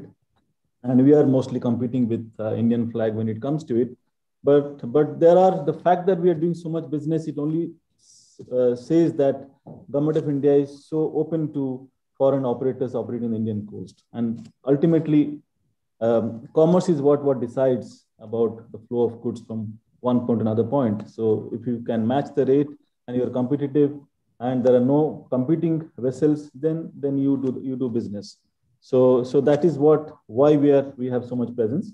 And I think you also wanted to address a little bit on the problems that we face with respect to clearances from DG shipping and all that. Yes, I mean, there are issues with respect to customs and DG shipping. but they are getting better, I must say, over the years. There was a time when DigiShipping approval, INSA approval could take almost 5 working days, but it has come down to 2 working days, which is a very, very positive development. And we still have problems with customs with respect to bunker duty calculation and things like that, settlements. So I'm sure they will smoothen out over a period of time. But yes, so these are my few, but thank you again for some insightful discussion, which I heard earlier. I think Mr. Hajra touched upon very important point about why you require Indian flag, an Indian fleet for energy security, for sustainability, for economic development, for maritime security. But you cannot confuse between commerce and defense. They're two different subjects, I think. And as you know, also Indian seafarers, they're not really geared up. They do not know how to fight war. So to expect out of Indian seafaring community to fight war is also asking too much. So I think while the merchant fleet needs to grow up, the Indian flag vessels, definitely there is a need. Also, the defense has to be strengthened as well. So you have a good balance between defense and commercial ships. So that's my take on what to start with. If any other questions, I'll be happy to answer. Okay, thanks, Soumen. Actually, like I said, we must congratulate him because I know the commercial part of it. He went there as an individual, even though it's very well supported by Tatas, but he developed that portfolio very well. We must be proud of it. But at the same time, what I'm pointing out is, if somebody sitting there is chartering a ship a week, there is big demand. Why are Indian owners not investing? What is wrong with our community? What is INSA watching? I think time has come to forget 406 license. 406 license has become a headache. Ask him every week he has to get before lifting subjects on a Friday evening. It's not possible. It adds to cost. So we, the citizens, are the losers. I think there's something very clear. 406 is dead. We don't want 306 in the next bill. Okay, Rajgopal, are you there for your inputs on that reserve fleet operational issues? Kamal, can you facilitate him? Yes, yeah, good morning and thank you, Captain Pullet. So, yes, I heard your comments on the various presentations that has happened so far. While, of course, when we are on the subject of the commercial shipping and to really continue with the trading, especially in a situation where there's an embargo. So we have seen that with Iran. And while we were wanting to buy oil, it was not possible to pay them in dollar terms. And we did try using Indian rupee equivalent payments, but that was also short-lived. So we required to look at options and to keep our trade going. The way the situation in the world is, we are splintering more and more further into various blocks, and therefore there could be situations where a few countries may try to impose sanction on the others, and that would create problems, and and the trade per se will suffer. Today, more important than ever before, a lot of countries are looking at options of digital payment, such as your cryptocurrencies. And China is already well advanced in bringing their own cryptocurrencies. And so is US, and some of the private players are into it, like PayPal and so many others. So we all know about Bitcoin and the other existing cryptocurrencies, about 10 of them largely being today used. So we need definitely a sovereign backed cryptocurrency for India too, because in situations like these, if the trade were to be coming to a stop because we are unable to make payment, so where do we go? So we definitely require to look at that. And in that context, in fact, the gift city in Ahmedabad was basically, the design was to have that city which is outside the Indian law, so that you are able to actually be an international facility which could do a lot of such transactions. And that has really not fully fructified, though there are lots of steps taken. And while we are at it, you know, the Colombo plan of extending the port city, which the Chinese have already backed that project. And that's a 2 billion project, where that city is going to be outside the Sri Lankan law, basically in order to cater to such situations. Now, it is right there at the footstep of India. So whom are they really looking at? If India does not move having its own, then the Indian private businesses will have no other option but to go to such facilities which are close by. And these are the kind of businesses that we are offering to our immediate neighbors on a platter without really trying to get anything out of it. So earlier too, Jagmeet mentioned about a second flag, which is very welcome. In fact, our laws should be so framed that in emergencies we should be able to in a jiffy, able to reflag into the other flags, so that we are able to continue with the trade. So if we do not have such policies in place in good times, so when we have an emergency in hand, we will not be able to immediately, because in a country like India, where there is democracy, of course, people will immediately go to Supreme Court, take a stay.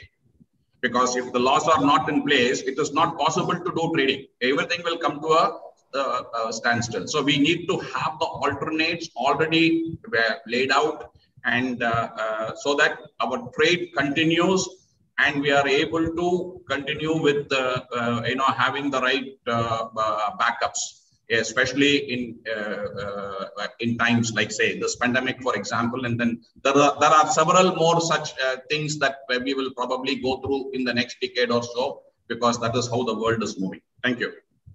Okay, thanks, Raj. We have 10 minutes left for 90 minutes. So I think panel discussion is good enough. My only request is, can we form a trio, a team of Commodore Watson, Mr. Hazara, and probably Captain Vivekanand or Shankar or myself? I'm putting 3, choice of one from the 3, so that we make a recommendation statement to the authorities, to the government within the next 1 week. Okay, let me leave that thought with you, because we have question answers as well as a very short presentation by K.N. Ramesh. We want to touch upon the coastal as well as inland waterways. Questions Kamal will choose, but 2-3 questions I remember. Let me finish it so that we save time. One is, yes, the Merchant Navy officers do get a short defense course when we do our COC, at least in India, unless you are doing foreign COC and trying to sail on Indian ships. So we do get interaction with the Navy, little get brainwashed, and we do carry the Navy papers on Indian ships. Those who have sailed know that. So it's not that the Merchant Navy as second line of defense knows nothing about Coast Guard and Navy. That's something we have to do when emergency breaks out. So there's a lot of micro details to be filled in. Let's leave that. So I suppose K.N. Ramesh is there. Kamal, can you invite K.N. Ramesh? He is going to summarize as well. So I'm closing the panel discussion as it is, unless Hazara or Commodore Watson wants to say something. Sir, anything from your side? I know that time constraint. All that I would say that we must look at India in the context of countries like USA, China, to some extent maybe Japan, South Korea. There is no point in comparing our country, our economy to anyone else. And if we look at these countries, we will find that in one way or the other, China, of course, is well known. Japan, South Korea has built up their own, controlled tonnage to a large extent. And USA, through the Jones Act, in any case, have definitely, a lot of control on the tonnage. So we must look at these countries and see how vulnerable we are vis-a-vis most of the countries in the world. And second thing, there was a question that why aren't Indian ship owners investing when there is so much of scope, which is corroborated by the fact that Showmo can charter one ship per week. We have talked about this for ages about the so-called, it was touched here also about when talking of the second registry, about the so-called level playing field. Unfortunately, Indian ship owners are greatly constrained, both primarily by the fiscal as well as to some extent by the commercial regime prevailing here, which makes it very, very difficult for us to compete on equal grounds. Because as we have been saying, our taxation is 9-10%, whereas most of the fleet across the world, they pay either nothing or 0.5% and things like that. So that's all. I don't want to linger because there is no time I am aware of. Thank you, sir. Does Commodore Watson want to add something? Yeah, I would like to just make some brief comments. I totally agree with Mr. Hazara on his appeal for increasing our tonnage. Now, this is obviously linked to the economy that we have, which is only about 2.83 trillion. We were hoping that it will touch 5 trillion, and we are still 1/5 that of China. China is already at 15 and moving ahead after the COVID. So unless we are in a position to add to our total comprehensive national power in terms of economy, in terms of tonnage, in terms of seafarers, luckily the seafarers is one area where we are still okay. So we'll not be able to move forward. So we'll have to work on many levels to see that our security, not just energy security or conventional security, all security in a holistic way is managed. There was 1 or 2 questions about China. So it's very clear that geographically I brought out in my presentation to say that we are blessed with geography. In terms of having Andaman Nicobar, which is 740 nautical miles from Chennai, and we have Lakshadweep Minikal, which is southwest of India. So we need to cultivate this and ensure that there is the dependence for our warships, our Coast Guard ships, in terms of being supported is brought down to the minimum. Well, here is where the figures that I quoted are authentic. So the strategic petroleum reserve we are talking about, apparently something which is giving you a 87-day availability. With the United Nations Security Council, which will intervene to stop any war within first 10-15 days, the Indian Army has developed Cold War doctrine. So, but we could not bank on this. Another important point that came out was on digital payments. If you do not have the capacity to transact, how will you pay the people? Which is where the importance of developing your own ability to fight war on your own becomes extremely important. I thought I'll flag some of these issues because these are important, but don't worry too much about China in terms of how it's come to Sri Lanka. Somebody specifically quoted 290 kilometers from Kanyakumari. If it is 290 kilometers from Kanyakumari, it's within the fighting range of the Navy, the Army, the Air Force. So don't worry about it. We'll neutralize them should it come to that. So don't worry about it too much. But yes, we should be on guard and ensure that his weaknesses are addressed. His major weakness is passing through the states of Malacca. We can neutralize him there. That's where we should be, concentrating in all our efforts in shoring up our capability in Andaman Nicobar. So you saw that there's a big photograph that was there day before yesterday of INS Chakra returning to Vladivostok through the states of Malacca. So every vessel that goes through states of Malacca will be monitored. So if you know who's coming in, who's going out, of course, there are issues of how are you going to manage differently flagged ship. So which is why the Maritime Domain Awareness program that is being controlled from Navy, from Gurgaon, has a major role in separating the chaff from the grain. So we need to invest on not only separating the chaff from the grain, but then what to do with the chaff.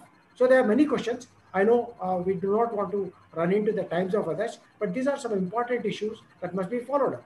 But thank you. I think some wonderful points have been made by all the panelists and also external speakers, who have showed us what our vulnerabilities are there, and therefore how we need to address them.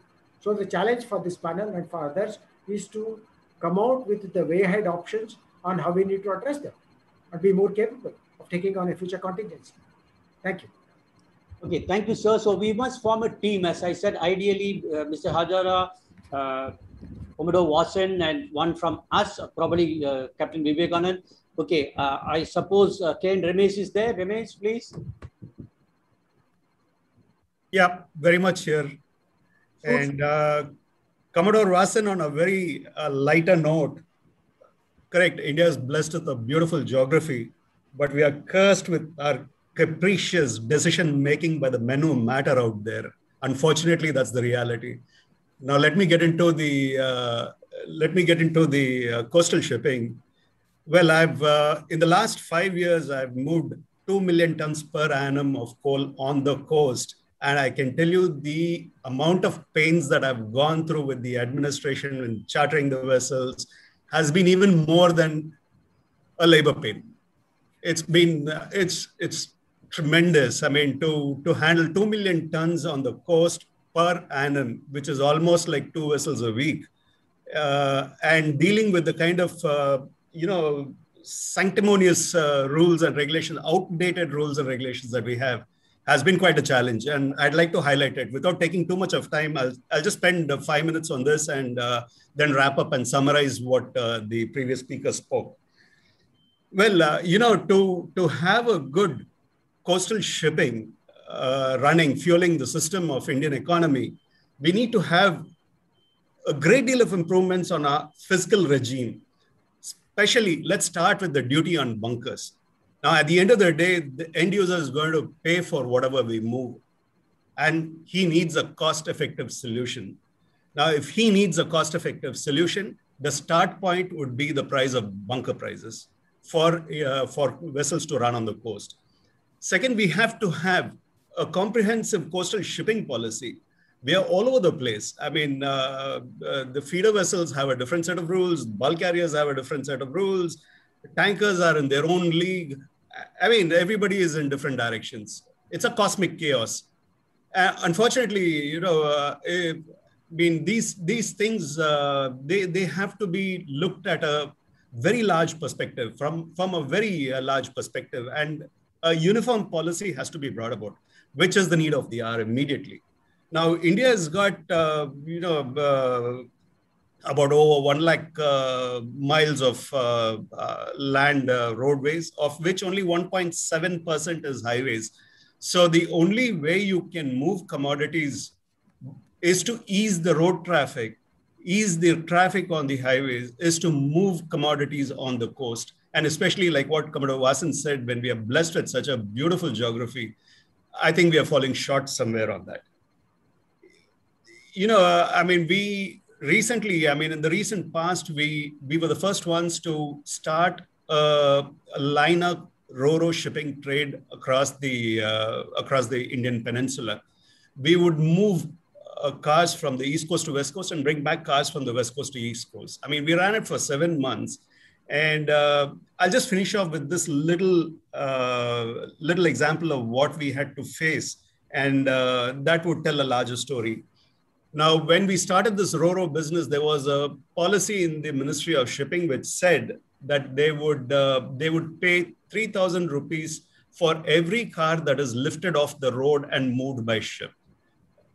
It was published in the Ministry of Shipping, policy in the website. And we started this ro-ro service thinking that, this is something that's going to be handed over to us.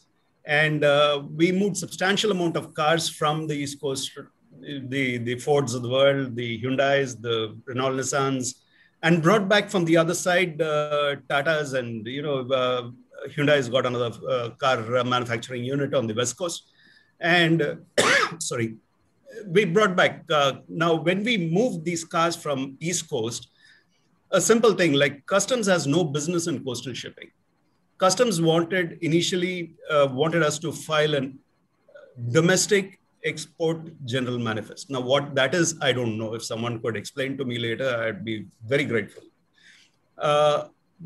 Later, we explained to them and they saw sense and they said, okay, it's probably not required. But we used to file a shipping bill. On the other side, when we went to West Coast, the Kandla Customs used to insist on a coastal shipping bill and a coastal export general manifest for cars that are being exported from there. We are not exporting any cars. We're just moving the cars around the peninsula. But unfortunately, these are the kind of policies that we are faced with. On the East Coast, the same customs, the same rules and regulations all over India, but interpreted differently in different places. Now, how does a coastal shipping carrier deal with all of this? Needless to say, the kind of problems that you go through with the DG in getting it's improved. Like Captain Patnaik said, it's improved. Now to get an approval, it takes about 2 days, but it should be a lot shorter in this digital world, in this new age where everything is done on a jiffy with a press of a button. It should be almost instantaneous. Well, that's a discussion for another time. But these are the kind of issues that we are faced with, and at the end of it, when we ran this coastal RoRo business, the shipping ministry raised their arms and they said, we placed this in front of the ministry, the finance ministry, and finance ministry refused to give any dolouts. So the 3,000 rupees was lost. And as a result, we did the entire shipping of cars from east to west and west to east coast, introducing a new age service, a very new age service on the RoRo shipping. I mean, it was rendered fruitless. I mean, it just went down the drain. We couldn't create a legacy there. And I'm not too sure if RoRo shipping can ever happen on the coast going forward. Well, this is a little snippet I wanted to say of what happens on the Indian coast. Well, I mean, if Captain Pullet, if it's all right, can I summarize all the speakers? Otherwise, we could go on and on with what's happening in the Indian coastal shipping. I think we missed the summary. I think most of us have heard they're going to make a physical report and circulate it. Kamal's team will do that. Hard copy. We are already 90 minutes, so let's skip. Okay, fine. Okay, Kamal, if the questions are not too many and we can skip the question answer also or club it in the end because the next session is very important. Kamal, I leave it to you. Yes, thanks, Uri. Fortunately, most of the questions have gotten answered in this discussion we had now. So there's only one question I think will require Jagmeet to answer this one, please. Jagmeet, this is a question for you from Captain Ajay Achutan. What he wants to know is that in the case of the second register that you're proposing, how will we ensure that political and bureaucratic interference will not make the alternative, the red ensign, redundant? Second is just not started, or we lose quality control. Jagmeet, all yours. Well, that's a big story. Actually, let's get over the bureaucratic problems, like we said about customs and subsidy, for example. In fact, there is subsidy to shipyards, if you want to know. But that has never been paid. So two of my friends running shipyards are up in arms, or they put the arms down and surrendered also. In other words, they closed the yard. So let's not get too deep into those issues. That comes once these things get established. So for want of time, let's switch to the next topic. If others don't mind, you can always ask me personally questions or mail it to me. We will answer in writing if necessary, just to save time. Thank you very much. So we are switching to the next topic. Today is World Environment Day, in case you forgot. And somebody talked about a practice drill about preparation for emergency response. I think there is nothing to beat it but before the monsoon. Monsoon hit Kerala coast south yesterday. So I think we'll bring in Donnie and Kapil Gupta. If they want to have a practice session, this is the time before monsoon really hits Bombay, before June 7th, the normal date. So let me start the second session properly. I hope some may have joined additionally, or some may want to leave, but we are still very close to 100. Thank you for everyone for listening to us. The second topic is more important because when a disaster happens, if we are not ready, there is no recording in progress. Picking up the whistle and blowing, and we have administrative problems as well. It must be streamlined. There must be a single authority. We are trying to recommend that through National Shipping Board. Mrs. Malini Shankar will chair the moderator session, panel discussion towards the end. I hope she has joined. So we in AMICIE came up with a word called IMERA. If nothing else, it stands for Indian Maritime Emergency Response Authority. The last word obviously comes from bureaucratic language, authority. So we need something like that, like we have SOSREP in UK. One person, not a committee, who can drive, and it should be synchronized with National Disaster Management Plan. We cannot be playing tug of war. We must have powers properly distributed, resources, manpower, funds, everything. Because this country, if your national highway gets blocked, waterways get blocked with an earthquake or something, you can only approach from the coast. So the Navy and Coast Guard is important. The Air Force is important for dropping food and medicines and airlifting and things like that. So we must work closely with National Disaster Management Plan. Unfortunately, we don't have time to involve them here. So we are sticking with Navy and Coast Guard. So I have to hand over after that to Venkat. Venkat, if you're ready, let's get on with it.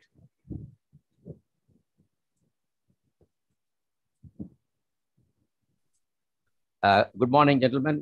Kirtan, just show that only one slide I've sent you. Seaward emergency and pollution control response.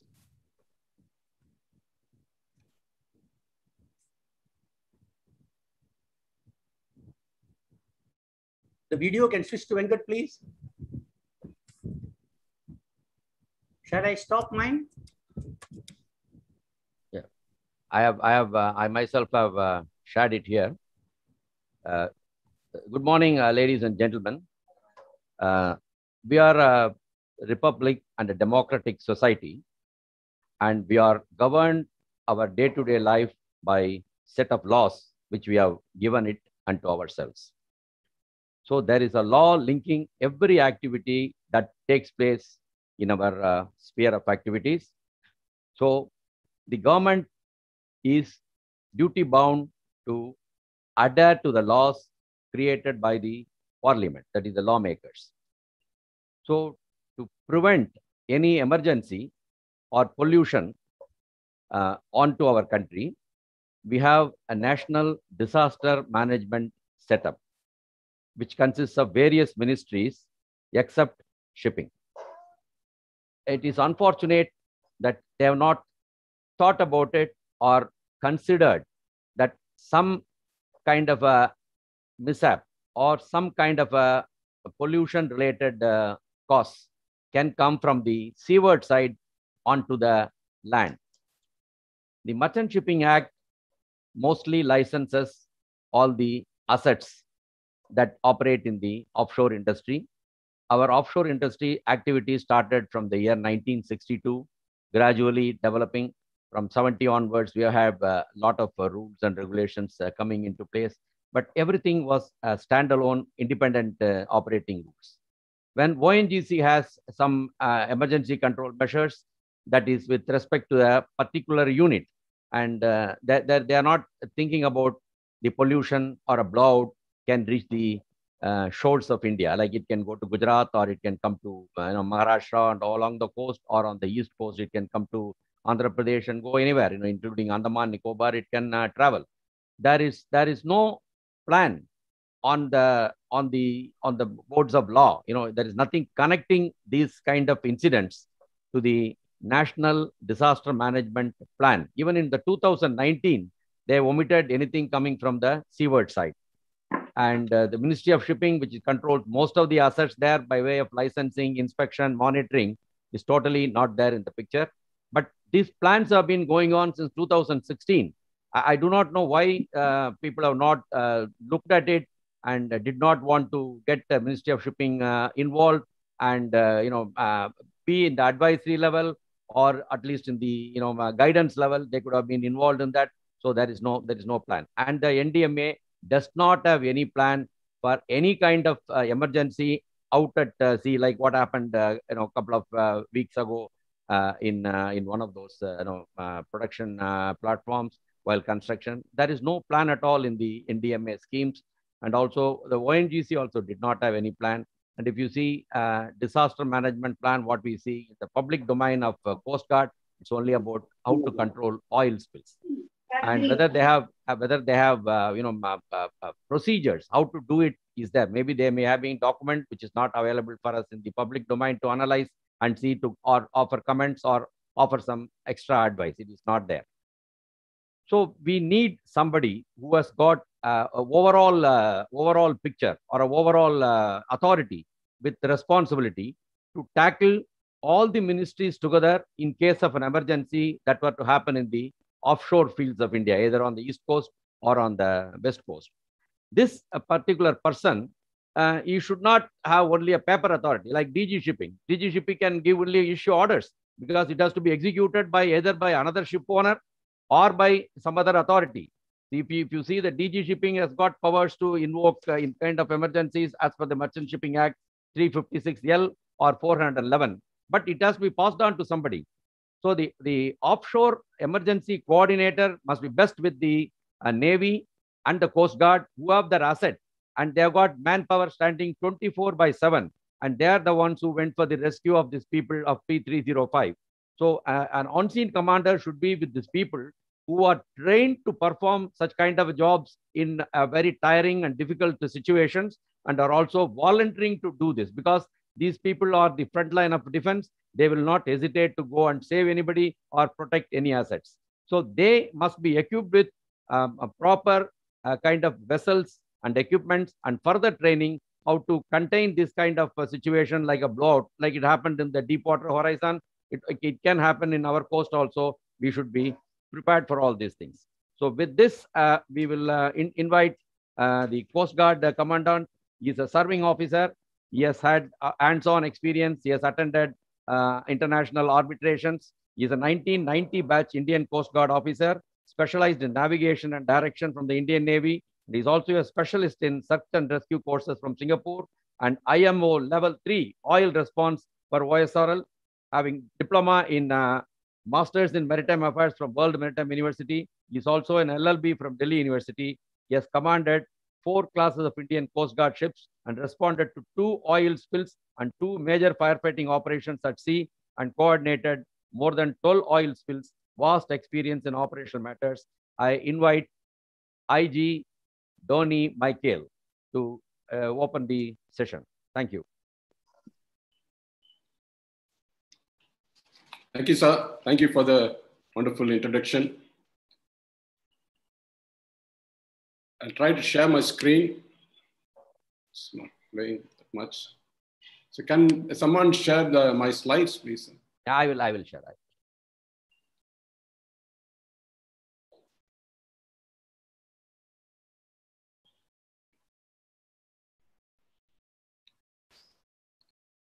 For the slides come on, the session is on focusing on Indian Maritime Emergency Response Authority. It's a good acronym. I'm speaking on behalf of the Coast Guard in my personal capacity. I'm not representing the views of the Indian Coast Guard. In best, I can say I'm representing Indian Coast Guard as amicus curiae. That is it. What is this association is been known for. Right, the first slide. Okay, we have been witnessing the container ships fires in the particularly last 15 years.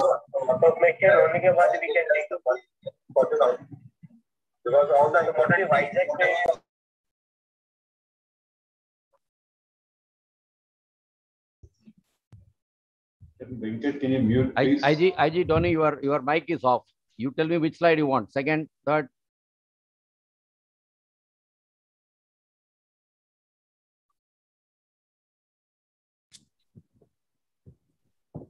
Yeah. Yeah, can I go? Yes. Yeah, please go ahead.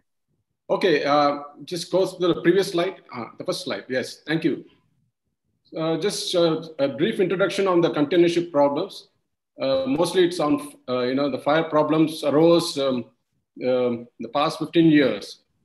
And the Indian Coast Guard has responded more than 15 ship fires by firefighting through the Coast Guard ships. It's actually not meant to fight, fire professionally, unlike the DP ships do, but the capability we have, which is also limited, we're trying our best to fight the fire, at least as an emergency response. The next slide. These are the pictures of the recently undertaken firefighting operations. The top right is the Pearl Express. The bottom left is the famous empty star diamond, and the right also is the empty star diamond. You can see that the ship 201 is a famous Samudra Prairie. It's a pollution control vessel. which is capable of fighting fire. It has a limited DP capability. So it has a little bit a capability to fight the fire, unlike the other professional OSVs. Next slide, please. On the left topmost corner, again, the pollution control vessel is fighting the fire. The name of the ship is MV Amsterdam Bridge. This ship was, living. I want to add some stories so that it will have the attention of everybody. It was in the year 2012, in August or September. The ship was leaving Mumbai port, and it was a Singapore ship flagged in Panama, and it had an explosion while it was leaving the Mumbai harbor. It had a pilot on board. The pilot disembarked immediately and directed the ship to go and anchor and evacuate the personnel. Because the explosion was so great, it was heard even up to 10 kilometers from the port premises. I was inside the harbor. We sailed immediately. That time, I had no experience. I was commanding the ship, 201. I had no experience. I can go very close and fight the fire. It took a while to get close to it, and we remained there for more than 72 hours, and we were able to bring down the fire. Now, I want to add additional information. It's not only the fire which is the problem here. After the fighting fire, the ship was anchored just on the channel. The channel was about 12 meters, and the ship has a draft of 10 meters. Post fighting the fire, the ship had a draft increased to 11.5 meters. Now, what will happen? After it was estimated, after 3 or 4 days, the tide in Mumbai is going to be minus 1.5 meters. That means at a particular point of time with the same draft, if it's not reduced by pumping out, it's going to get ground. And this vessel had almost 900 tons of heavy fuel oil. That will be a bigger headache than what has happened right now. So we told the port to take charge of it. The port said, okay, Coast Guard, the salvors have come. You just coordinate with the salvors. The salvors, after embarking the ship, they found almost all the tanks were full, the holes were full. They asked for specific permission from the Coast Guard to pump out the water. I was amazed. I said, just pump out. They were very particular. No, please give us in writing. Otherwise we are not going to do anything. And it was a catch-22 situation. If I give the approval, and there may be consequences later. But if I don't do, within 2 days, the ship will get aground. Then later, I communicated with my headquarters and found out, the salvors were very specific in asking because the water is already contaminated. When they pump out this water outside the ship, they need specific permission from environmental authority. Now, since it's within the port premises, within the territorial waters, the land acts apply. And accordingly, the environment department of the Maharashtra government, they came inside. They said, you can't pump out the water. It has to be pumped out in some barges, and thereafterwards to be treated, and then only they'll give the permission. A lot of challenges were there. We coordinated. We had our ship had some capacity to take in some water, and we coordinated very well. Later, our ship's company also was involved because it had an explosion. The explosive department of the government of Maharashtra was also got involved. The sections of IPC also was put on the ship. The captain was a Ukrainian. First, he used to be aggressive against the Coast Guard, what all actions were taken, because we forced him to act on the directions given by the Coast Guard. Later, that ship remained there for more than 4 months because there were certain sections, Explosive Act, the Environment Act, the Water Act, and so many other acts were put against the ship, and took a while for the ship to get out of Mumbai. This I'm saying because everybody will say it's very easy to just go and fight the fire and come out, but there are a lot of other issues also involved in firefighting. On the right, again, we are fighting the fire, which is a small comfort in the year 2013. the middle of Arabian Sea. The previous slide only, sir. Yes, the right side top corner. Again, I'm fighting the fire. Even though there were 4 or 5 ships, which is standby to fight the fire, they didn't go in, particularly because of the reason, it was carrying a lot of dangerous cargo. But, we are all trained in a particular way, we bash on regardless, then anything happens, we'll take care of it later. And the same ship, when approached from astern, it was under tow. And I'm aware, after this incident, we were able to rescue a person who just snapped his hand, and we were able to bring him back safely to the port in the rough sea conditions, which occurred in July 2013. Next slide, please. Next slide. Next slides.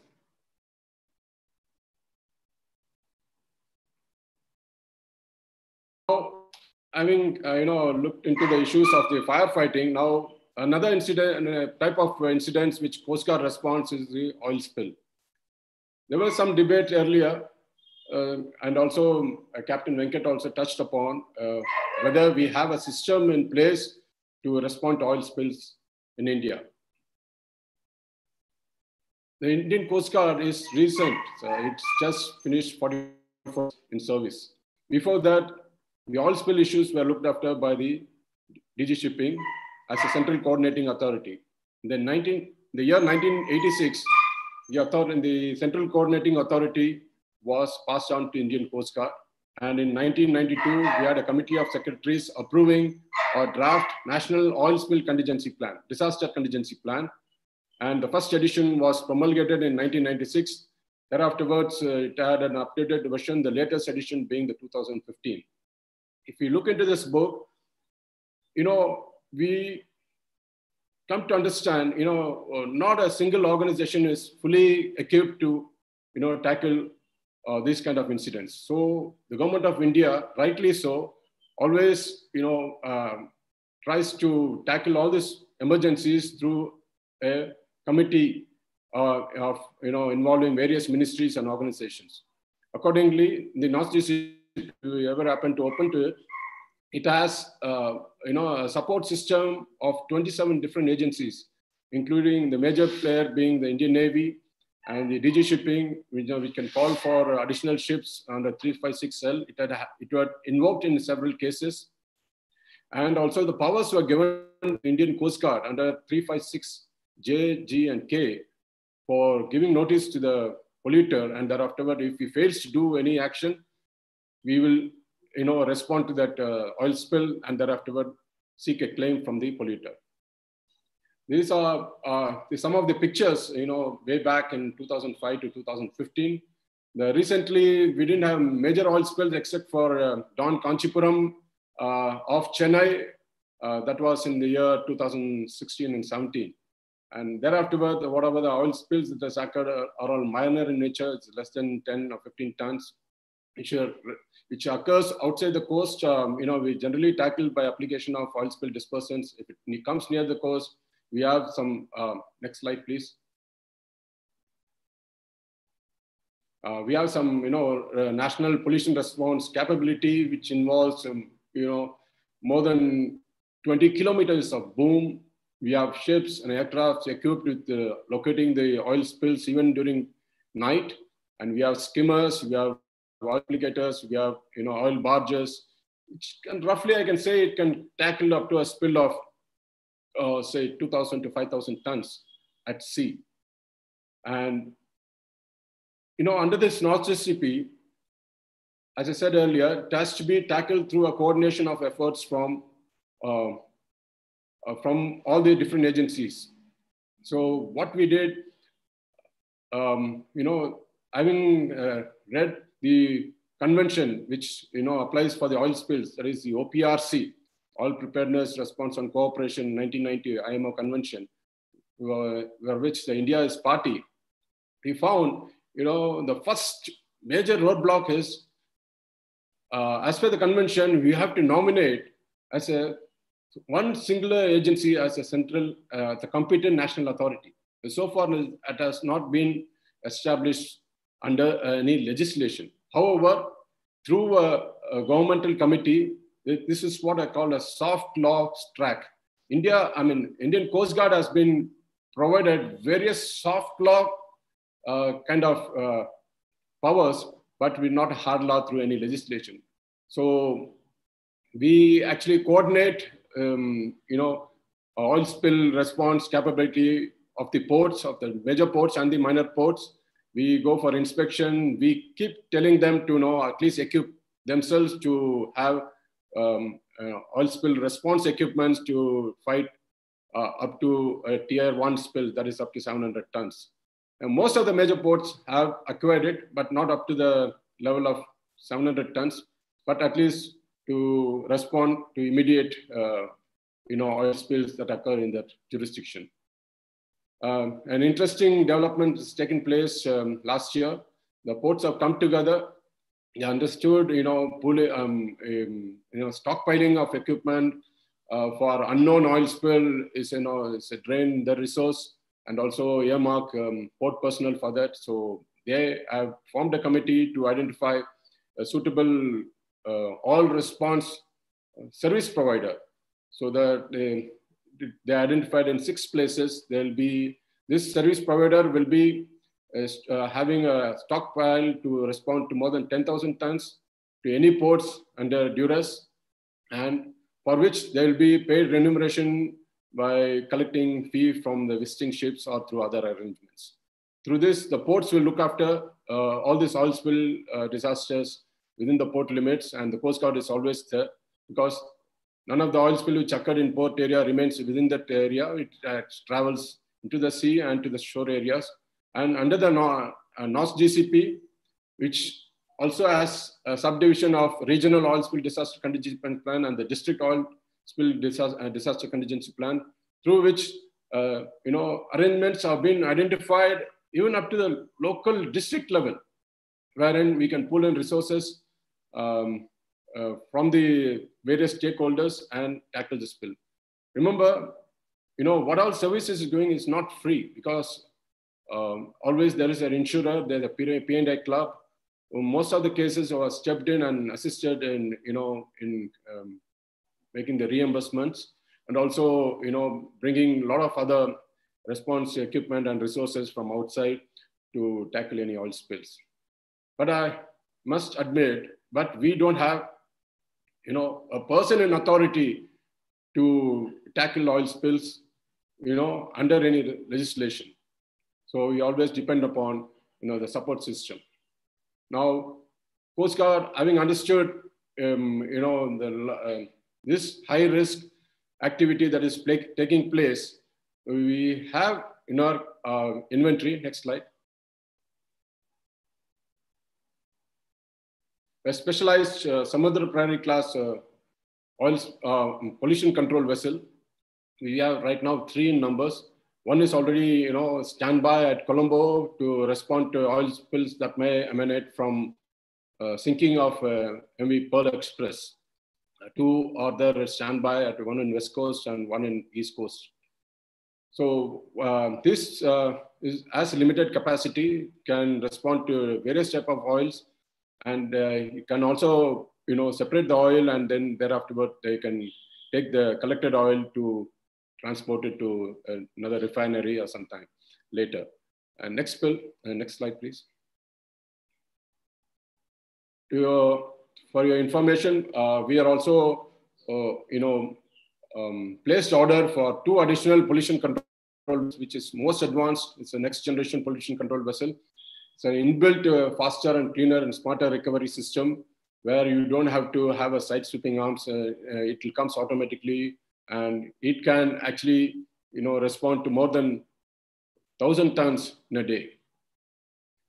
This is what we are looking forward, and it might take 2 to 3 years to come into commissioning. Now, I'll come to the issues in hand. Next slide, please. So the key points in the marine disaster management are, first, we have to understand what are the vulnerabilities and the challenges. The cyclone doesn't come. During around these months, if we take that, the past histories, in the West Coast, around 2 to 3 cyclones, on the East Coast, 3 to 4 cyclones occur. We have to be ready to face those challenges. We know our coast, apart from the cyclone, we have the monsoons, hitting from June to September in the West Coast and from November to January in the East Coast, for which, the ships, and the Coast Guard ships and the naval ships, we have a monsoon plan and we sail ships accordingly. So I think, the vessels which are involved in, especially in offshore activities, we have to have a, monsoon plans or cyclone avoidance plans or some contingency plans. And I want to mention here, just like NOS GCP, I think Admiral Kapil Gupta sir will touch upon it. Navy has a robust plan established with ONGC to, foresee what all kind of emergencies that might arise from the offshore development area platforms and to tackle those. And my salutes goes to them because they tackled very nicely as per the plan during the passage of the cyclone Taukte, and they have done a wonderful job because, and we also joined them to rescue more than 120 survivors. Now coming to the legislation and regulations of enforcement, we have firstly the Merchant Shipping Act, which actually gives for maritime safety, maritime security, and environment protection. For the maritime safety and environment protection for the ships, we undertake through flag state implementation program and also for the foreign ships through port state controls. Unfortunately, Coast Guard is not involved in any inspections of the foreign vessels or the Indian vessels also regarding the, the risks involved in oil spill under the port state control system. So we are only we come into the picture only when the oil spills, that too the oil reaches the water, then only we are activated as per the act. You also have to understand, there are a lot of fishing boats. Fishing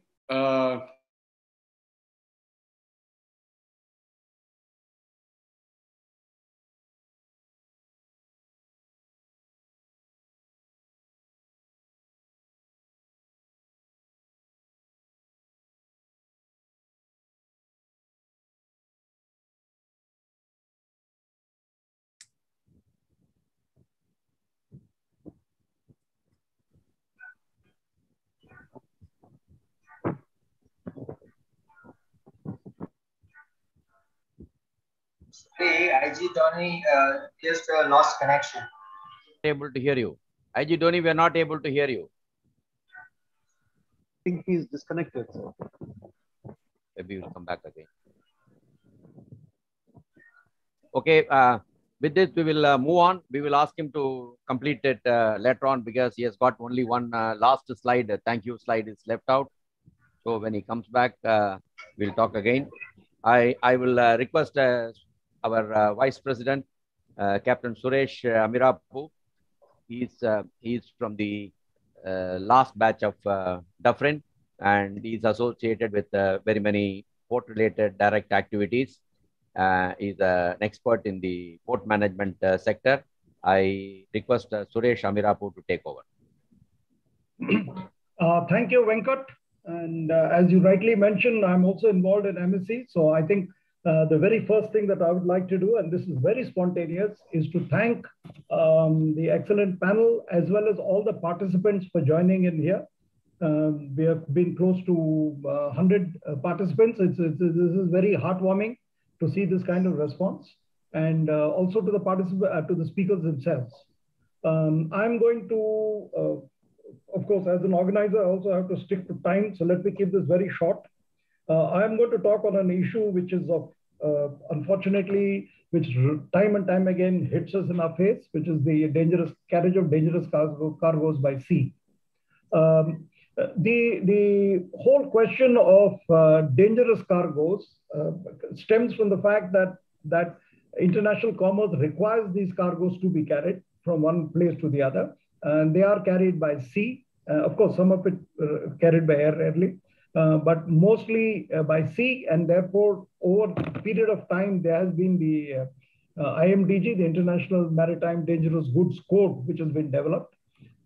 Broadly, as most of us know, these are classified into various 9 classifications. And the key word, in my opinion, is this 9-letter word called dangerous, because that's what they are. They are very dangerous, and they range from the range of danger changes, explosives, the gases, compressed, liquefied, or dissolved under pressure, flammable liquids, flammable solid, oxidizing substances, toxics and infectious substances, radioactive substances, corrosives, and if all this is not enough, there is a miscellaneous category as well. Now, I think when we look at carriage of these dangerous goods by sea, we have to ask ourselves, and mind you, the different modes of carrying even within by sea. So I think the question we have to ask ourselves is threefold. Is the regulatory regime adequate and is it up to date? Is the documentary regime adequate and is it up to date? And documentary in this case, not merely checklists, but also the record keeping. And finally, these SOPs which are in place, are they actually carried out? You know, and eventually, are there independent auditors who are auditing this, both in form of a scheduled exercise as well as in the form of random and surprise checks? Now, due to limitation of time, let me focus on the fact that in terms of the different types of cargoes which are carried by sea, bulk gases and bulk liquids, you know, both hydrocarbons such as natural gas, LNG, LPG, as well as the whole range of petroleum products, both crude as well as a whole range of products and bulk chemicals being carried by sea. Here, the situation is, I mean, the dangers are no less, but the response to the dangers, the adherence of the IMDG code is probably relatively a little better because the number of players are less in number. Industry has taken a great deal of effort, and you see, you know, industry-related codes and regimes in place, such as ISGOT or OICMF, and so on and so forth, which understand clearly the dangers, and they're fairly professional approach towards handling these. To a lesser extent, but equally no less laudable, is the efforts of dry bulk cargo as well. And there is a code for that as well, and which is to a large extent adhered. Most of the problems really come from the container mode, and it's not at all surprising that IG Dhoni's very first slide talked about container disasters. Now, there is a reason for this. See, containerization itself is the one fundamental change or one fundamental difference in containerized mode as opposed to all the other modes that I mentioned, that in container mode, the unit that carries the cargo has changed. This is no longer the ship. The unit that carries the cargo is the container. Second thing is the intermodability of the container. The standard marine ISO container is adhered clearly to some standards, which makes it universal. It's possible to use first and foremost, it is possible to carry this by different modes, road, rail, and barge, sea, and within sea by various different ships along this route. The second thing is because it's also the most democratic part of shipping, because the maximum number of people are involved in this. And then there is multi-layers, because there are LCLs, there are NVOCCs. So it's not that there are, you know, a few standard carriers or a limited number of carriers as you have in the other modes. And very often, because of its sheer intermodability, the actual place where the stuffing of the container takes place could be and is very often some inland dry port. Nobody knows how it is stuffed, whether the packing and lashing and shoring are adequate for the sea passage. A whole host of the people up and down this chain do not know what forces this container is subjected to when it is in a seaway. To my mind, this is the fundamental problem why we have so much of these issues in terms of container shipping. The other point also, which and I personally, from my own experience, both as a port operator and as a seafarer who has worked on container ships, is that I think the design in terms of modern ships now, and these are getting bigger and bigger and bigger. The biggest ship is now almost 24,000 TEU capacity. The conventional method of fighting fires simply does not work. I think this idea of just flooding a hole with CO2, as we were taught to do is no longer viable for the simple reason that, in my opinion at least, that each of these containers is a unit. It's a box by itself, and it's a sealed box. So it's not going to be easy for the CO2 to find its way in. And that is making these extremely vulnerable for a whole host of reasons. And then, of course, the impact of weather. And each passing year, we are seeing more and more accidents. We're seeing more and more containers being lost overboard due to heavy weather, which again begs the question as to whether the lashing of these containers is adequate for the seaway that there is in. And all these have a cumulative effect on IMDG cargoes if they're carried. And last but not least, because once a container is stuffed in the shipper's location somewhere inland, it could then make a road journey, then a rail journey, then come to the port, then it could be loaded on first the container, the feeder ship, then it goes to a hub port, then it goes along the trunk route on a mainline vessel, and then it gets discharged at the region where it is supposed to, then it goes into another feeder ship, and then it finally reaches the discharge port where it's offloaded, and all too often it again makes another journey either by barge or by road or by rail until it reaches the warehouse of the importer where it is finally destuffed. So it's not touched or handled from the time it's stuffed in the shipper's warehouse until it reaches the destination country to the warehouse of the importer. So what then happens is that this is a chain with various links, and again we have found out that it is the weakest link in the chain that causes all the problems here. And it's also a chain which is subjected to so many forces, because when there's containers on the ship, we all know what kind of forces it is subjected to in the middle of a seaway. More so when there is heavy storm or heavy weather. And of course, today we cannot but talk about containerized dangerous cargoes without talking about the recent Express Pearl case. Now, you see the impact of IMDG here. The cargo in question was nitric acid. And if you just look at the IMDG code, it tells us that this is class 8. It's a corrosive liquid. It's not combustible, but it's a strong oxidizer that enhances the combustion of the substances. So theoretically, when we looked at this cargo, we would think that the danger to this actually comes from the fact that it's corrosive and it's a reactive liquid. But see what it has done. Okay, from this one single box, has caused, or I don't know, a number of boxes, I guess, which carried this nitric acid. These boxes collectively have caused one. Number one, of course, there was leakage in which the reactive liquid came out. Number two, there was fire. Number three, there was explosion. Number four was a complete loss to life. Once the firefighters came on board, then the ship got flooded. The only silver lining I see in this whole episode is the fact that all the crew were evacuated from the ship without loss of life. And then see where it goes up. The ship will be abandoned. It's now grounded. It's becoming a major environmental hazard. And there is danger that the debris could reach all the way up to the ecologically sensitive coral banks in the Gulf of Mannar. So things can go very wrong and very fast. And here we have to ask ourselves, where do we stand in India on this? Now, here, and if you come back to the kind of little checklist that I had, what is the regulatory regime? IMDG code is under the MS Act. Okay, now the MS Act, and rather the IMDG code does specify that there will be punishment of violation for those who do not fulfill this. But the fact of the matter is that the actual packing is supposed to be done to the packing of the Indian Institute of Packing. But the fact is that in the actual locations where these are stopped, which will be somewhere inland, people have really no clue. And nor do any local authorities get involved. I don't think the district magistrate really has any clue as to what the MS Act says. I don't mean to disrespect everybody, but I think that is the reality. I don't think the police also have any idea what the MS Act is. And if you start from there and keep going all the way down, the sheer capability of destruction is very high. And therefore, I think this is something that we need to address, and we need to address it very quickly. Then, of course, unfortunately or fortunately, there is the Indian question of jugaad. The word jugaad is mentioned earlier. To me, jugaad is a big range. I don't think it stops at one place.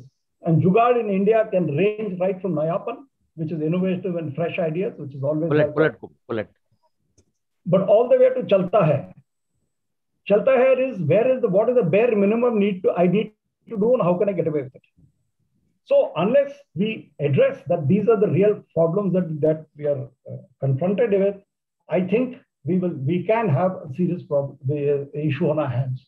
Now, as far as this particular thing, Express Pearl is concerned, the only reference really to India has to be the fact that the line claims, the shipping line involved claims that they had requested this box to be offloaded one of the Indian ports, and that port refused. But otherwise, there's been a lot of information flowing around. But yesterday, actually, I got a call from someone who's actually seen the manifest, and he confirms to me that the cargo was actually loaded at Jebel Ali and it was meant for Jakarta. And these were all intermediate ports that we were coming in. But nonetheless, it is the wise who learn from the mistakes of others.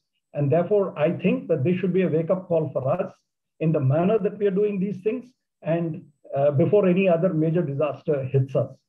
I was listening very carefully to Commodore Donny, because here is a gentleman who's actually seen it, who's been there, who's done it, who's actually handled disasters. I don't think we can work with this system, honestly, where you have multiple 27 agencies involved in looking at a disaster, and then once the rectification action has to happen, then you have to take permission from one party as to whether the accumulated water of the for firefighting can be pumped out or not. Then you have to take from some other department. This simply will not work. And then there's a third guy who coming and saying whether the Water Act is being violated or not. I don't think that this is the way that we can operate on this. This is a huge wake-up call. I think we need to do something. We need to do something very quickly, and we need to do the correct thing. And in this connection, I think right in front of us is staring the fact that we have to have a SOSREP or an equivalent of SOSREP here in India, and we in AMICIE call it IMERA, but that is just a name. More important thing is that there has to be an authority who has to be trained, he has to be conscious, he has to have the domain knowledge, and then and only then and all these guys have to come under them. There's a real little fear that I think from what I see, there's a little fear that people think they have to protect their own turf. And who is this guy coming to come out of the blue and tell us what to do and how to do? I think that needs to be addressed. These fears, I find really that 90% of the objections which people have stem from ignorance rather than from cussedness. And if we educate these people, I think we can have a better say. I'm sorry, I know I've spoken a little passionately, and therefore I've probably exceeded a little bit of time. My friend is already calling me on the other phone and telling me to wind down. So with these few words, let me end up. And once again, looking forward eagerly to hear the Navy's point of view from Rear Admiral Kapil. And I have to thank him actually for participating in our program, which he's doing for the first time. Over to you, sir. Thank you, Suresh. The next speaker on the line as per the program is Captain Imam Farhat. He's an experienced solver. A small anecdote with response to your wake-up call about IMDG. Some years ago, as our friend Captain Sagi has narrated to me, we all know there was a LPG carrier which ran aground off Ratnagiri while carrying the LPG to the Phenolax plants. After running aground, you know what happens in the LPG carriers, the cooling systems were running out. There was no way the LPG could be kept cooled under the required cryogenic temperatures. And there was a big time bomb waiting to explode off Ratnagiri. Luckily, it was in our territorial waters, and Captain Sagi invoked Article 356L and also 411 of MS Act. He requested them in first, but they were refusing to give the vessel to evacuate this, lighten this vessel and lighten this liquefied gases. And then he used that MS Act very effectively, brought a vessel from Reliance, reduced the draft of the vessel, and the vessel was floated off, and safely it was retrieved from there. It was a big salvage operation done by the DG Shipping without causing any damage to either environment or to the population who were living on the coast. This was the way the MS Act could be used proactively for any disaster which is about to happen, but there is no reference to the Ministry of Shipping or DG Shipping or any of these things in the National Disaster Management Plan. This is a great job done by the DG Shipping at that time. They rose and saved lots of life and environment. Now I invite Imam Farhat. He's a member of AMICIE, and he's poor man is waking up somewhere in US, Houston. Maybe it is the middle of the night. We thank him. We are proud to say he's a direct cadet from Shipping Corporation of India. And he has been in the maritime industry for the past 46 years. He got his command. He was working for Neptune Orient Lines of Singapore.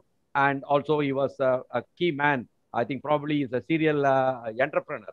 He set up American Eagle tankers, and he is manning something called Resolve, which is a salvage company. He's the right man. He owns the asset for any salvage industry. Unless you have ideas in your mind, it's not going to work unless somebody gives you the assets and equipment and trained manpower to go there and salvage. Now I will request Imam Farhat what he has to say about the Indian preparedness for emergencies out at sea in our exclusive economic zone and immediate coastal zones. Thank you, Imam. Thank you, Captain Venkat. Good morning, ladies and gentlemen. I do appreciate that I'm getting this opportunity to speak to such esteemed seniors. Of course, Captain Vivekanand, Captain Suresh Amirapu, and so many familiar faces out there. Good to see you all. Thank you very much for giving me this opportunity. I cannot agree more to what Captain Suresh Amirapu said, and I have been trying my best, going from pillar to post in the context of India, to bring some or share some knowledge that I have experienced in my last 20 years, 25 years, from the other side of the ship, that means on the management side or on the organization side, working very closely with United States Coast Guard, or with SOSREP in UK, or with the Australia, New Zealand administration in handling emergencies. I have tabbed with the Ministry of Shipping in India, and I would like to come back to this a little later, but let me go to my slide a little bit. Though I was introduced in the beginning to respond and give my experience on a firefighting experience that I had on Neptune Alexandrite, but that's a very small matter in this context when there are much bigger fish to fry here. And I'm so very happy that I have some very important people here. And if we can take this forward to any level, it'll go a long way. I have spoken a lot about it on different forums in India, and I take this opportunity to speak again. Once again, can I have my slide? Is anybody there having it, or can somebody allow me to share my screen? Then I can start the slide myself.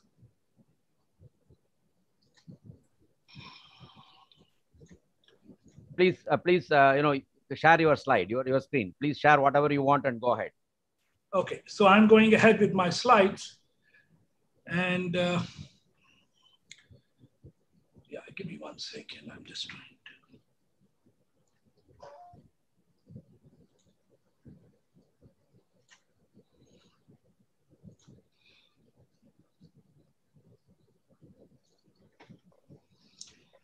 So the topic that I want to refer to today is place of refuge. It is very important for me to talk about place of refuge because that is very pertinent to what we are talking today, and I hope we can take it to the next level. The unfortunate incident of MV Express Pearl, which had a very short life, delivered on 10th of February 21, came to the end on the 2nd of June, unfortunately. It seems, and I will go straight to the point, it seems that when there was some indication of smoke coming out, the ship was denied entry in the port of Hamad in Qatar, at port of Hazira in India, before coming to Colombo, where they didn't have a choice but to drop the anchor and request for assistance, and where the whole story became bigger, and today the ship is destroyed. It is a pity. The ship, though, was supposed to be on a feeder fleet from Port Klang to Singapore to Jebel Ali to Hamad Port to Hazira to Colombo and back to Port Klang. It had done 3 voyages. This was the 4th one, and it had a very unfortunate incident. Again, I have marked denied entry. It is a repetition of the incident of empty Prestige. Most of the shippers, all of us are aware what happened to Prestige when she had a small explosion on the starboard side. And they went to the coast of Spain. They were in a small port in Galicia. They were not allowed to anchor or take care of the emergency. They tried to touch the coast of France and then to Portuguese. All these places, they were denied entry. And in fact, the particular navies, they asked them to leave the coast. Unfortunately, at last, on the 19th of November, she sank about 210 kilometers away from the coast, unfortunately. 60,000 metric tons of heavy fuel oil was sunk. And these are just the 2 incidents just to bring into the limelight. But there are so many other incidents have happened where I'm sure that the whole school of lawyers sitting in our panel here who know what is the importance of place of refuge. I don't want to take the light from Admiral Kapil Gupta's talk, which has to follow, but there is a lot to speak.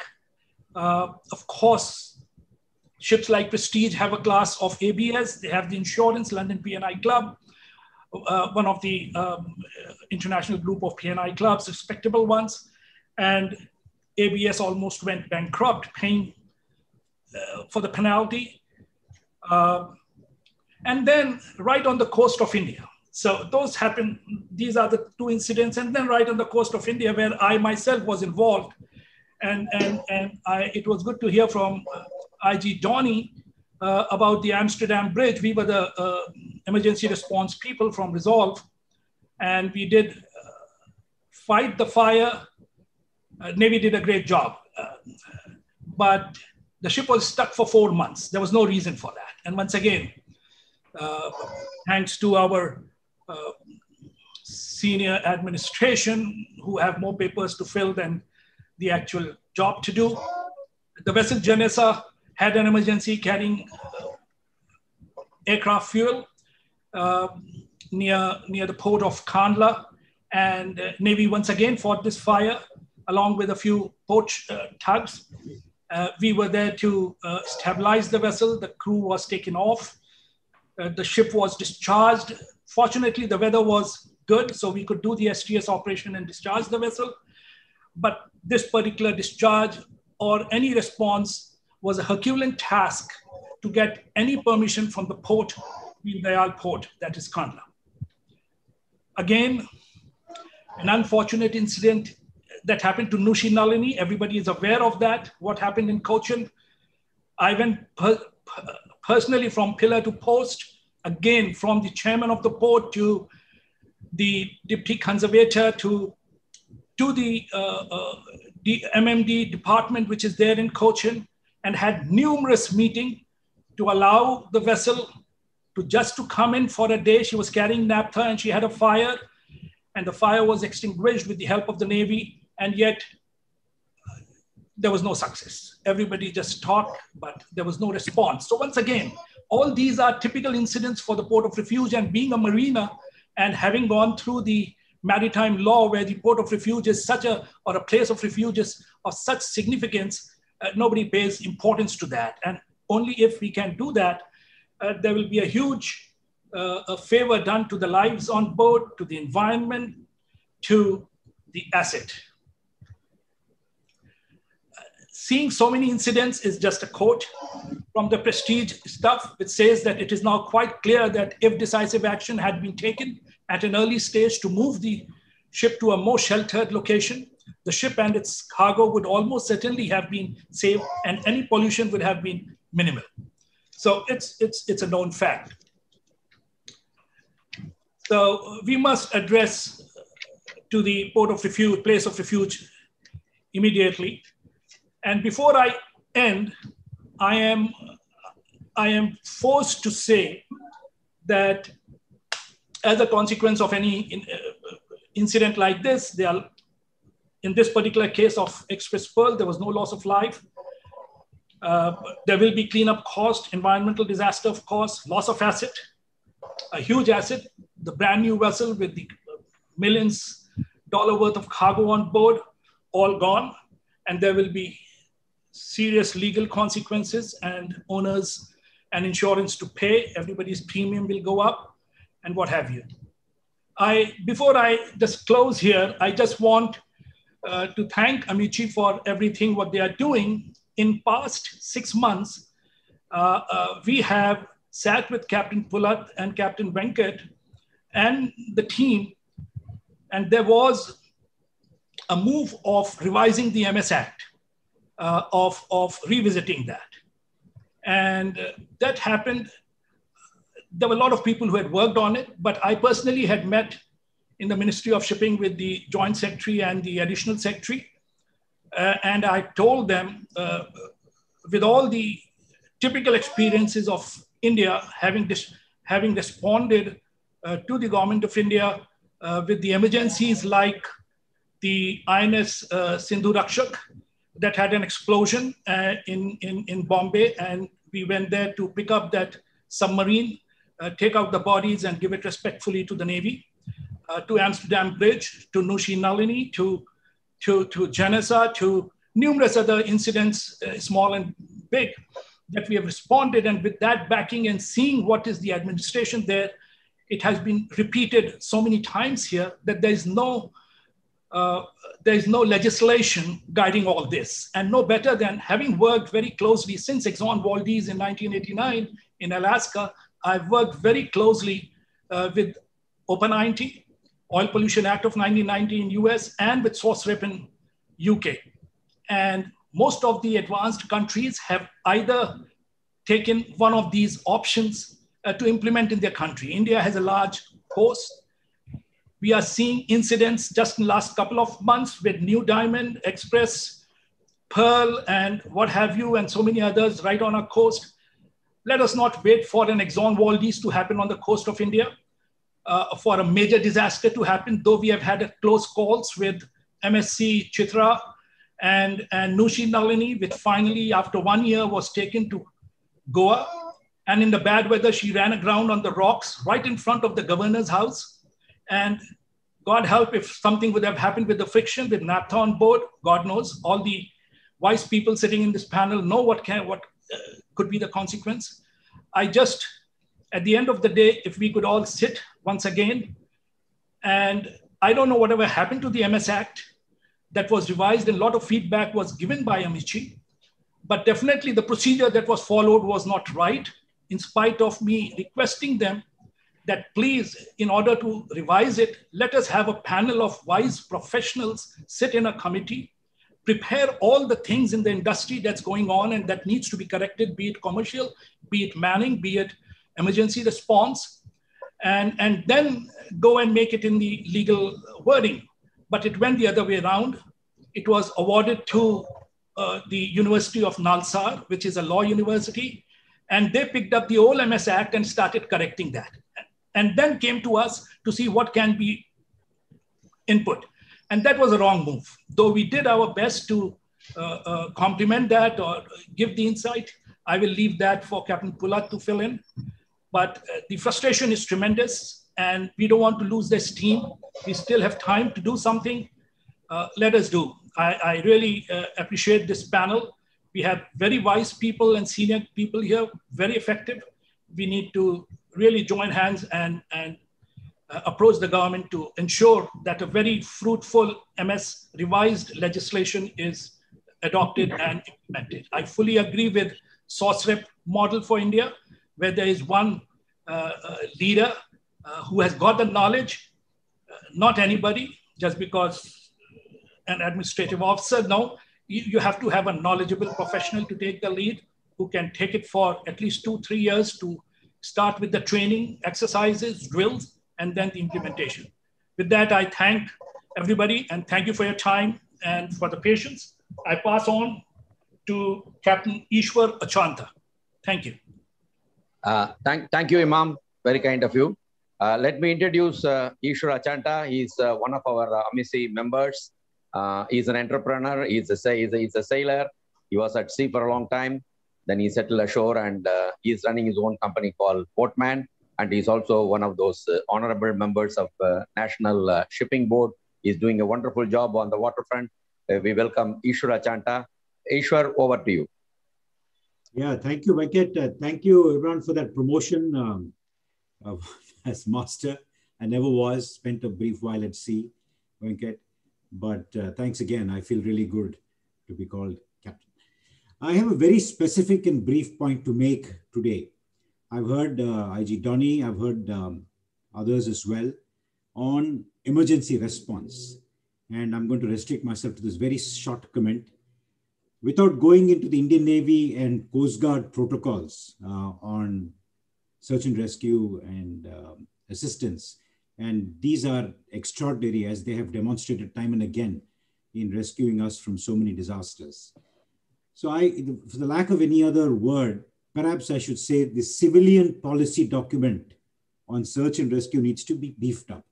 And I say this from a personal experience recently, when a ship of ours of 14,000 deadweight MPV left Kattupalli port, and just outside the port, maybe about 8-9 nautical miles, she ran into a sandbank and was firmly grounded. So the head owners called us for assistance, and I got onto the blower and I spoke to the nearby ports. And I won't use the word pleasantly, but I was very surprised to learn that none of these port tugs could put out to sea to assist the ship, for the reason that though they were built under the MS Act for ocean class and strength, their manning document prevented them from putting out to sea beyond the port limits. And therefore, they could not respond to even a private contract to go and assist the ship that had been grounded. So then we were told to get in touch with the port, which had the ETV emergency vehicle vessel position there. And then again, we were pleasantly or unpleasantly surprised to be told that unless the vessel put out at the least a pan call, the administration, and we didn't know which administration they were referring to, perhaps DG Shipping in Mumbai, or we had no clue. Only then the administration would consider putting this vessel out to sea to go and assist our vessel. So obviously the head owners had to take a call on it, because everyone here knows the downside of putting out a pan call or an emergency call, the liability regime that is attached to it. And the master then radioed back to us to say that he's going to wait for 12 hours or 2 cycles of the tide to see whether he can use a kedge or whatever it is that he could do to float himself off. And fortunately for us, he floated himself off a day later, and there was no damage to the hull, there was no spill, there was nothing. But this experience brought to light, in my personal opinion, a great loophole in attending to emergencies that need not always be a fire or an oil spill or something as big as this. There could be other emergencies as well that don't need such great response, but definitely need assistance from the ports and from the administration. So I don't know, I've been tracking this, but I don't see the situation having been changed. If it has changed, well and good for all of us who operate smaller ships or who manage smaller ships on our coast. If it hasn't changed, then I would commend this as an urgent requirement to attend to AMICIE or any other body that has the wherewithal to take this up with the Government of India. So this is something I just thought I would share with all of you. Thank you very much.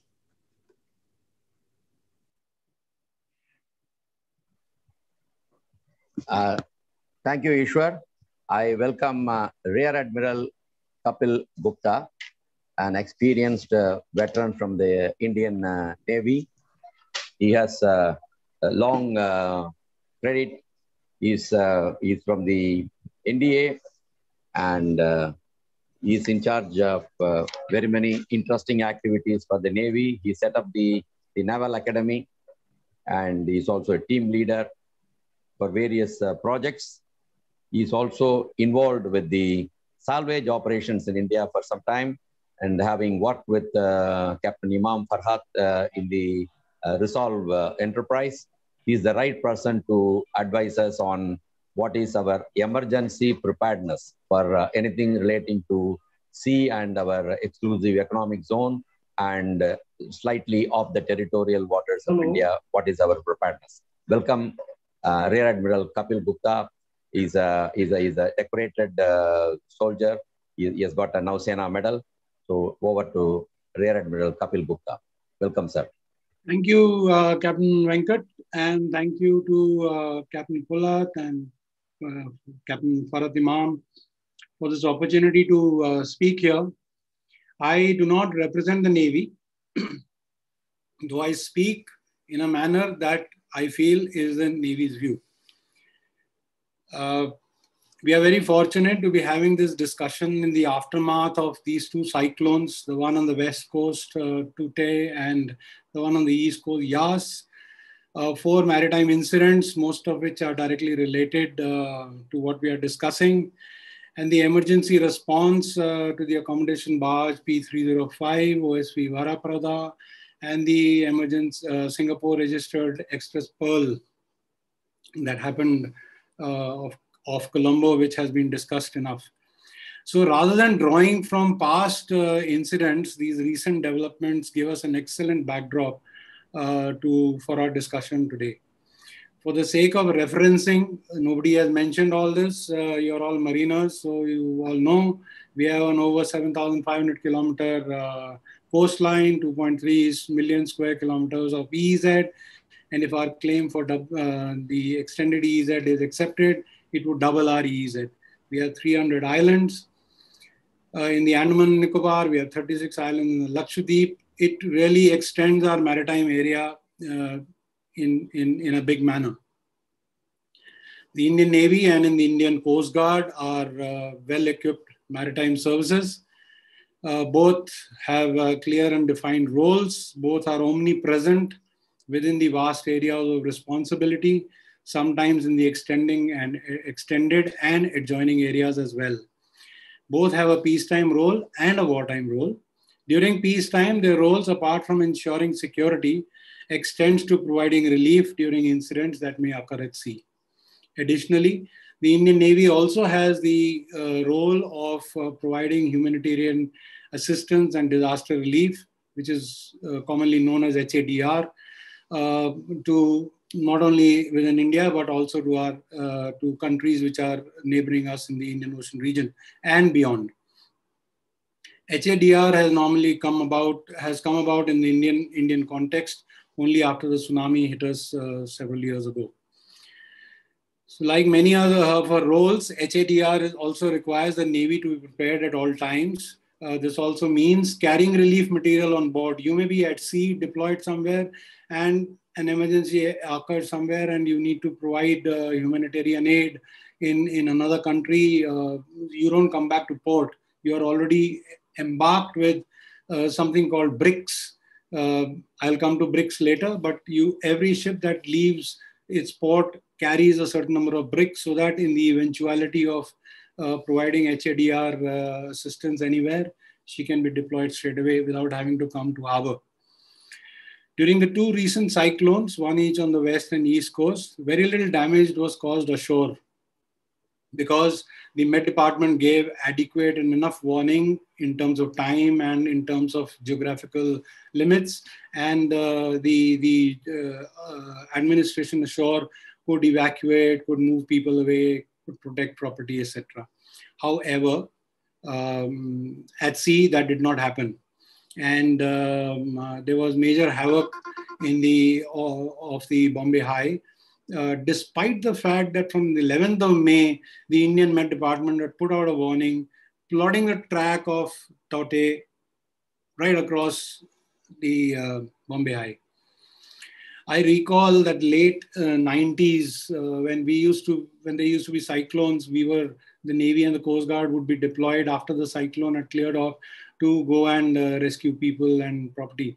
And I remember that when we used to go out to sea, there used to be fishing boats overturned, damaged.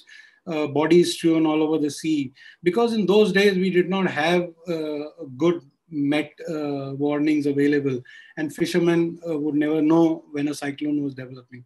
However, in this particular case, the Coast Guard did an excellent job by making sure that every fisherman at sea was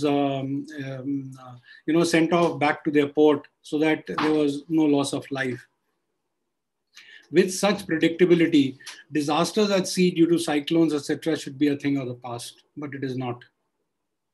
Accidents will, of course, occur, and these have to be handled as they happen. But accidents are not because of natural calamities.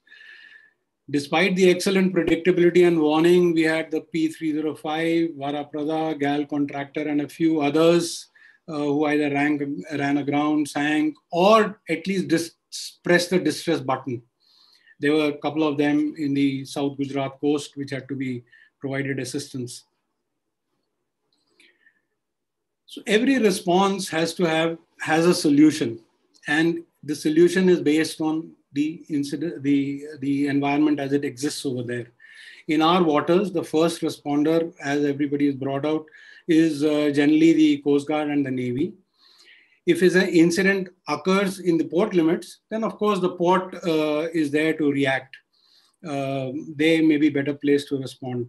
In the Iron and the Coast Guard, the first responder, they are the first responders because they are deployed at sea at all times. It's their job to be at sea, and they are there at sea. They can rush to that spot and react to the incident.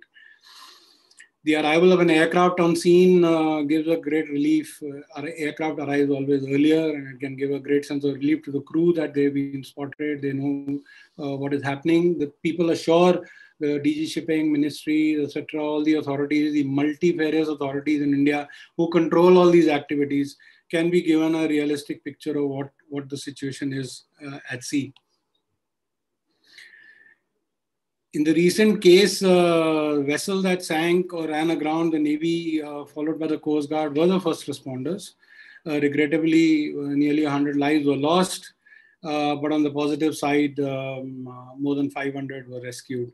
And when I finish and what I propose as a solution to our problem, I would like that these 86 to 90 people whose lives have been lost during the cyclone Tote, their lives, their loss of life should not go in vain.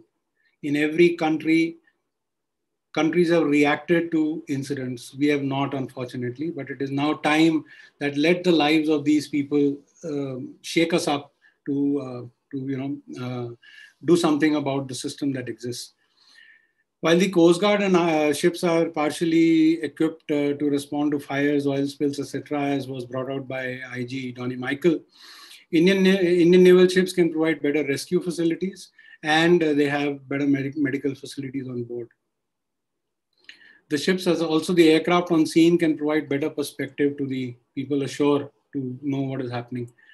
Many decades ago, there was an incident in the Bombay High. It was, I think, in the early 80s, when one of the oil rigs caught fire. There was a blowout, Sagar Vikas or Sagar Ratna. And we were there at sea for nearly 4 days. We had no capability. Indian Navy was there, but we had no capability to help them. There were 2 offshore support vessels which were spewing water over the fire, but nothing substantial was happening. Finally, a gentleman called Henry Red Adair, he was known as Red Adair. He was requisitioned from the US, brought in, flown into our ship. Then we transferred him to, he and his team and equipment onto the oil rig, and then he carried out the capping of the, the blowout. Similarly, in the late 90s, there was a cyclone in the Gulf of Khambat, which the size of the waves carried 6 ships onto the river. And when the water receded, they had run aground. 15 ships sank in the Gulf of Khambat. More than 1,000 lives were lost. So we have come a long way from this 1982, 1998, etc. And in 2021, despite adequate warning, we still lost a lot of lives. Captain Imam brought out the incident of Exxon Valdez in Alaska in 1989. By 1990, the US government had enacted the Oil Pollution Act. It's called the OPA 90. It was enacted within 1 year. Similarly, in the UK, the SOSREP was enacted when an incident happened. In the New Zealand, in Australia, they enacted their laws to tackle to these situations when something drastic happened. We also need to take a lead from there. We have SOSREP and OPA 90 to lean on and define a system which is suitable to us. Unfortunately, despite the many incidents along our long coastline, the vast sea areas, we are still far away from a proper legislation. We do have legislations, as was brought out by various speakers earlier, but we do not have a proper legislation. I come back to MT Janessa, highlight a little more than what Captain Imam said. The entire team was there within 36 hours of the explosion having taken place in the engine room. The port had deployed enough tugs over there. They were trying to put water into the engine room. They flooded the engine room. The ship was sitting by its stern. But it took 2 weeks for the vessel to be handed over to the salvors who were sitting over there from 36 hours onwards. Why did it take 2 weeks? The ship was sitting with 30,000 tons, 40,000 tons of fuel. Anything would have happened. She could have toppled, turned over. There would have been a huge disaster. But it took 2 weeks because the port authorities did not want to hand over the ship till they were assured of their compensation. Amsterdam Bridge, Mumbai Harbour, again been highlighted over here. I'll just say that it took 4 months for the ship to be released and sent off. In that period, anything could have happened. We are pure lucky that, these delays of ours have not led to disasters, though, as Captain Imam brought out, Nalini, she went and ran aground in Goa. So in both these cases of Janessa and Amsterdam Bridge, it was the port authorities that did the initial response. And of course, the Coast Guard was there. In both the incidents, the Coast Guard was there. In both the cases, it was the port authorities that either did not take adequate decisions or did not take it fast enough, or there were other factors which I'm not aware of. But there were delays, and delays could have caused a problem. Each incident, including the current ones, have led to inquiries, investigations. The analyses will be drawn, lessons will be learned and promulgated. But what clearly emerges from every incident is that there is no centralized responsible decision-making authority, which can react and control the initial incident till the owners, the insurers, the salvors, etc. take over. There is no central authority that has a wherewithal to react to these emergencies. Even if there was an authority, they do not have the resources required to react. And most importantly, there is a huge effort towards domain protection. Finally, and this is not recorded anywhere, I already mentioned it very briefly, that it is the ports who are reluctant because of the efforts that they have put in. See, the Indian Navy and the Coast Guard, though they may get compensated subsequently by the during the salvage claim, but they do not ask for upfront money that has been spent of their resources to be given back. Only then it can go further, while the ports do that. So what should be the ideal response mechanism which suits the Indian environment? I think there is an authority that is required, which is autonomous, which is responsible, and which is accountable. Responsible and accountable. A lot of people have talked of authority, but nobody has used these other two words of responsibility and accountability. There is no point having an authority which is not responsible and which is not accountable for its actions. It's like the captain of the ship. He's responsible for everything. He's accountable for everything.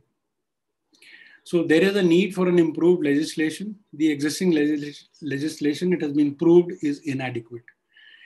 It should vest authority, responsibility, and accountability. Its direction should be binding on all organizations. Whichever are the organizations that are responsible or involved in providing, in responding to an emergency at sea must be under this authority.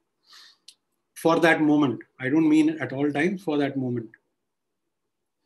An SOP which is existing in the DG shipping manuals on how to react to an emergency is grossly inadequate. Several players like the Indian Navy are not even part of the crisis group that has been set up by, that gets set up by DG shipping. And as I mentioned, the OPA 90 and SOSREP are documents that we can, lean on to draft our own legislation. It's an idea which is not out of the box. It has been proposed for several years, as Captain Imam also brought out. He has been knocking the doors of the Ministry of Shipping on this aspect. Set up an authority. IMERA is one suggestion. There could be any name given to it. Provided legislative powers, provided infrastructure and funding akin to the International Oil Compensation Fund for the authority and its infrastructure. The IN and Coast Guard, Indian Navy and the Coast Guard, have been the first responders to any maritime incident. They have hordes of experience. One of the two must lead the authority. Not sure what structure the Maritime Command, which is likely to be announced in the very near future, is going to take place. That will only come out with the announcement. But it will surely be responsible for the security and safety of the entire sea areas around us. Maybe the answer lies in vesting the powers with that authority. Like the NDMA, the armed forces, and every other organization that is required to react to emergencies, this authority must have some reactive capability in terms of infrastructure. The minimum infrastructure that I feel should be a couple of tugs, 2 tugs, maybe standby on the west coast, 2 on the east coast, FIFI capable, owned, chartered for the monsoon period. Well, these things could be worked out, whether they are chartered or owned, but it should not be that you identify a tug and then let it out into the commercial world. And then when you require an incident, react to an incident of Mangalore, the tug is deployed in the Gulf of Khambat. Not possible. Then I talked of bricks. Bricks are basically predefined, set of equipment, or in the case of HADR, it is rations. But in the case of what we are discussing, a brick would be a set of equipment that can be decided by experts. So you carry 1 brick or 2 bricks, load them, carry them away. The brick size could be such that a helicopter could deliver it on scene. The brick size could be such that it could be loaded on the tugs which are there in port and be deployed. And these bricks could be kept in various warehouses in various places. They easily deployable from a warehouse ashore, lift and move capability, assist in providing initial response. I already told you brick in terms of the Indian HADR. At the international level, all companies subscribe to the International Oil Compensation Fund. In India, we do have a system where all the oil companies contribute towards offshore defense. This is a huge amount of money had been collected. And very recently, a couple of years ago, the patrol boats for the offshore defense were procured by the government of India through this fund. So I suggest a small levy of 1 rupee for every metric ton of cargo that is handled. And in the current year, we are handling, or last year we handled 1,500 million metric tons. So that could mean about 150 crores every year, increasing as we increase our capacity to 2,500 million metric tons and 3,000 million metric tons by 2025, 2030, etc. And so this amount of money, 150 crores, 200 crores, 300 crores every year, could be utilized to build up this infrastructure, to maintain it, to refurbish it, etc., etc. That's a lot of money. It can be utilized very well. The tugs could also be funded from this. So to conclude, I would say let's set up an authority, give it legislative powers, provided the infrastructure, funding via small cess. Either the IN or the Coast Guard could be the leader. The Maritime Command, which is likely to be set up soon, could be the answer. Thank you very much. Thank you, Rear Admiral Kapil Saab. Excellent. We thank you for your participation and the valuable inputs you have given for this situation, how to handle it in case of a disaster in the exclusive economic zone of India. Now, I just wondering, as you are speaking, I was wondering if there is a blowout in one of those platforms, a serious condition where you don't have equipment to handle, as you admitted that Indian Navy or the Coast Guard may not have the right kind of equipment. A vessel is requisitioned coming from overseas, maybe from the Gulf, it is mobilized, coming to the oil field. So the situation is whether they should enter Bombay port to get customs cleared and immigration cleared and then proceed to the offshore site, or they can reach the offshore site directly. There is no link for this emergency situations. We had suggested to incorporate such provisions in the Merchant Shipping Act. When an emergency like this were to happen, the DG shipping, which is the maybe the first point of contact in kind of situations like this, will be able to get this permissions as a one-time effort. Everything can be cleared. The equipment and the material reaches the site and starts handling the emergency situation. We do not know what will happen in the MS bill or any other act which will have this emergency provisions to be handled by the single nodal agency. As you are telling, the Maritime Command or Indian Maritime Emergency Authority will be able to coordinate and give one-time solution as single-handedly, understanding the situation with responsibility and accountability. Now, I welcome the Vice Chancellor of Indian Maritime University, the most knowledgeable person amongst the group with wide exposure and experience. She has handled all the subjects firsthand as the Director General of Shipping for Government of India. And she is also the National Shipping Board present chairman. She is the Vice Chancellor of a university and an accomplished person academically and as well as professionally. And she needs no further introduction. Everybody has interacted with her. Everybody has met her. We welcome Dr. Malini Shankar, IAS retired. Over to you, madam. Thank you, Captain Venkat Iyer. And thank you for giving me the opportunity to share my views on the subject. And felicitations to AMICIE for organizing such an informative webinar, such great speakers to listen to. I'm going to start, if you will give me some time, to start with the experience I had with the oil spill outside Ennore port. And that is my real insight. It's like plunging into the deep waters and learning what an oil spill is about and how we go about managing the disaster. And I have two major points to make on it. One is the awareness and two is the coordination issues. When the oil spill occurred, there were very few people, leave the Coast Guard alone, they are the first ones on the spot. But the rest of them, there was very little awareness about the SOPs. In fact, we could not trace the SOPs, and it was left because the cargo which was being carried belonged to the Petroleum Ministry. The Petroleum Ministry actually gave the MMDs the SOPs. So that is a level of the awareness. Now, there was, regarding equipment, there was no ready to retrievable inventory of equipment, and where it was retrievable, the inventory, the equipment, they didn't know where it was, and when the equipment was finally found, the person who knew how to operate the equipment was missing, and when they wanted to buy additional equipment, there was no ready list of where they can go and source on an urgent basis buy these equipment. And we're talking about booms, simple as that. We're not going into skimmers and things like that. So this is the awareness part. The second is coordination. At the cost of perhaps, I don't mean to hurt anybody, but there was a lot of turf protection.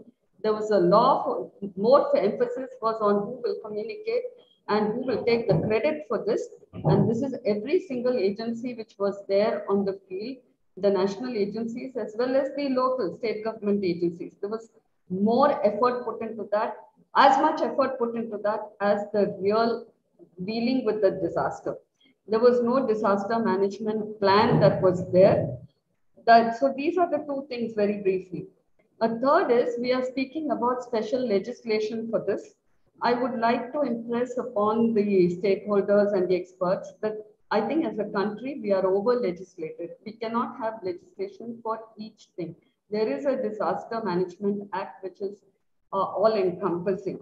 And more than the legislation or the legislative enabling provisions, it is the implementation where we lack. And that's why I focused on where is the awareness and where is the coordination. So it is enforcement of those provisions rather than having special legislations. The Disaster Management Act, as you can see in recent times, gives adequate powers to whoever is in place to actually enforce it, but it is not enforced. That's my third point. As far as what should be done, a few recommendations. The disaster management plan is expected to be in place at the level of every organization. I know there are, not about ports, but, look at my own university. They thought the disaster management plan prepared by the collector is sufficient and they don't have to prepare anything else. Every single organization needs to have a disaster management plan, which is dovetailed and accepted by the district administration. Now, this is mostly cut, paste, copied. It's on paper, it's sitting in libraries, and nobody has read it, if there exists one. Second is, whether it is fire or whether it is oil spill, there needs to be a drill, very periodic drill, which takes place in the armed forces, which takes place but it is ignored by every single organization, including the ports. And I'm making a statement here because the ports at that point of time, this was January 2017, the ports simply had not had a drill for oil spill or emergency or any disaster in the previous year. So the DG office actually got into the act and had to nudge the ports. Remember, the DG shipping does not control the ports. Now, there are structural issues that people have to understand. So we had to nudge the ports to have, one, an inventory of equipment, two, the disaster management plan, three, of where the equipment will be available, and four, a periodic drill. This is not done by every single organization. A third is there needs to be, more than the legislation, there need to be refresher and updation workshops. At the end of this, we decided that, there was a lot of ignorance or lack of awareness about these things. So including insurance people, they didn't know our insurance agencies in India who are aware of hull insurance, but very, very weak on P&I insurance. So we had to conduct a workshop where we actually called representatives of international agencies like ITOPF and, the Oil Pollution Fund people. And it was, this kind of workshop has to take place every 6 months because people change, people retire, people get transferred, there has to be refresher. It's there in every single, profession. We don't do this. We don't insist on this. Even the best of stakeholders and experts don't suggest this. Instead of suggesting legislation, which may or may not be necessary, I think these are the things which have to be ensured. My next 2 points very briefly are suggesting, an IMERA or an agency like that, yes, it can be explored, but there is a specialized agency called the NDMA. A multiplication of agencies is not going to help this country. Maybe NDMA has to have a separate vertical, which is, related to the maritime sector. Because right now, the NDMA is the one which, along with the SDMA, which is the State Disaster Management Authority, they are on the field immediately. If Coast Guard is going to be, Coast Guard is the critical factor, but it has to be dovetailed to NDMA. Even if you create an IMERA, there will be a gap between the coordination of within the sector and coordination with the NDMA and SDMA and state agencies. And my last point in response to Rear Admiral Kapil Gupta on the tugs. Now, there was a provision to place a tug on the west coast for 3 months of the monsoon and the east coast for 3 months of the monsoon on the east coast, the northeast monsoon.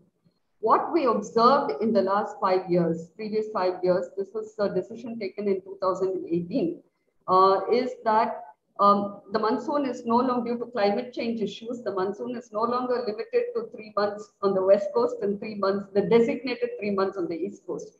For example, the cyclone Oki, which hit Kerala, hit beyond the monsoon period. And the cyclones which were hitting the east coast came before the northeast monsoons. So we said this cannot be 3 months plus 3 months, it has to be year round.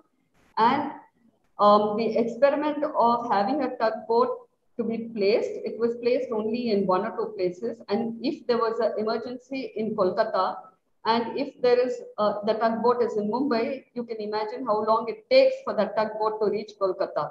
So we said there has to be year-round tugboats. So what was put in place was a mechanism where one port on the west coast and one port on the east coast will acquire by purchase or lease a tugboat, and the DG Shipping will give an annuity for 5 years, which covers the purchase cost over the 5 years.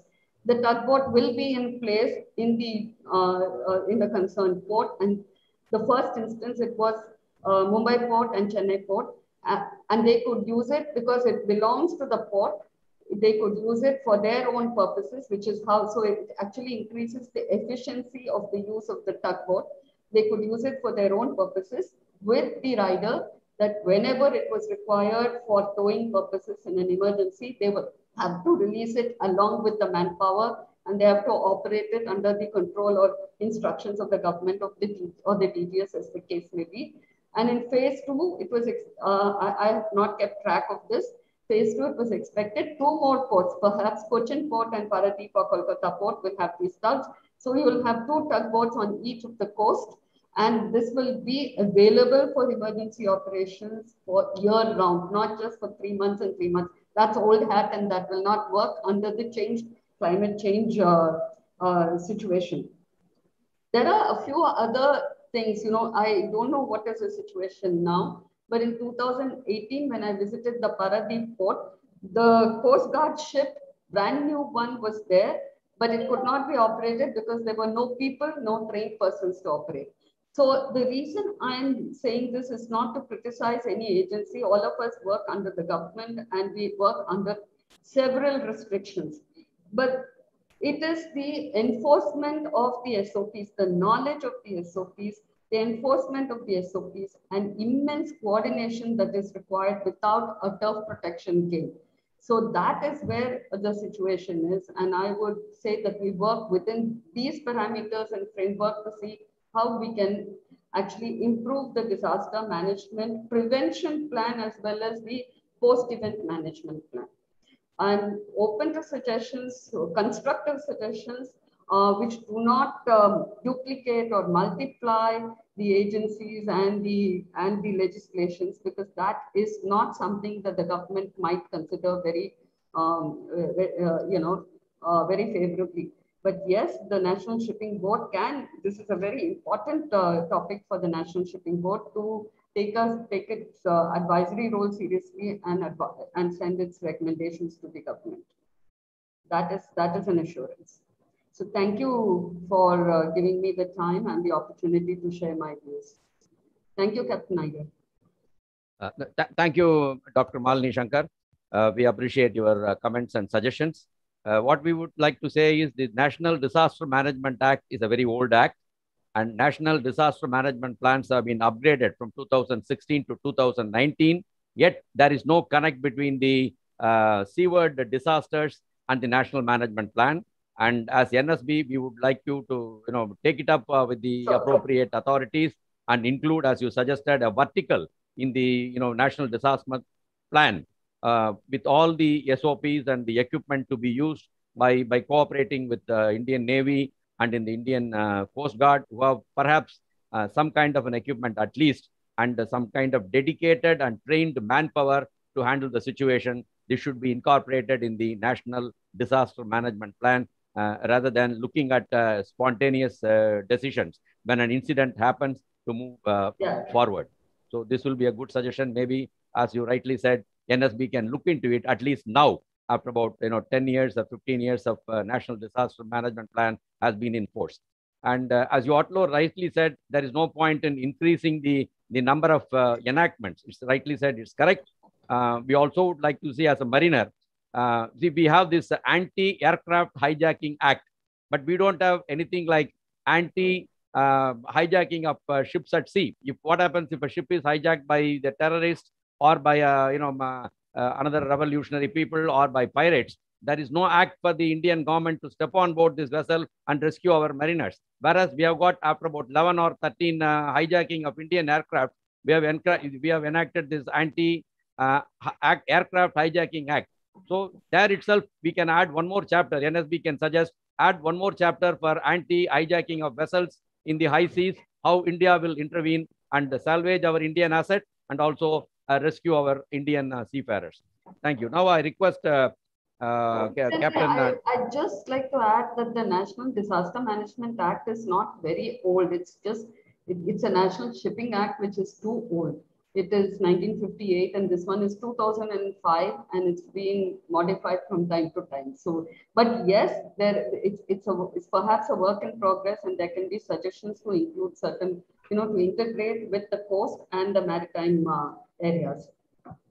Thank you, madam. You are in the right place. You can think both sides and you'll be able to marinate both and create a vertical so that the management plan envisages all the situations and gives power to a single authority with knowledge and dedicated experience to handle such situations, which is missing in the National Disaster Management Plan. Even in the 2019 edition, there is no mention about these areas of activity.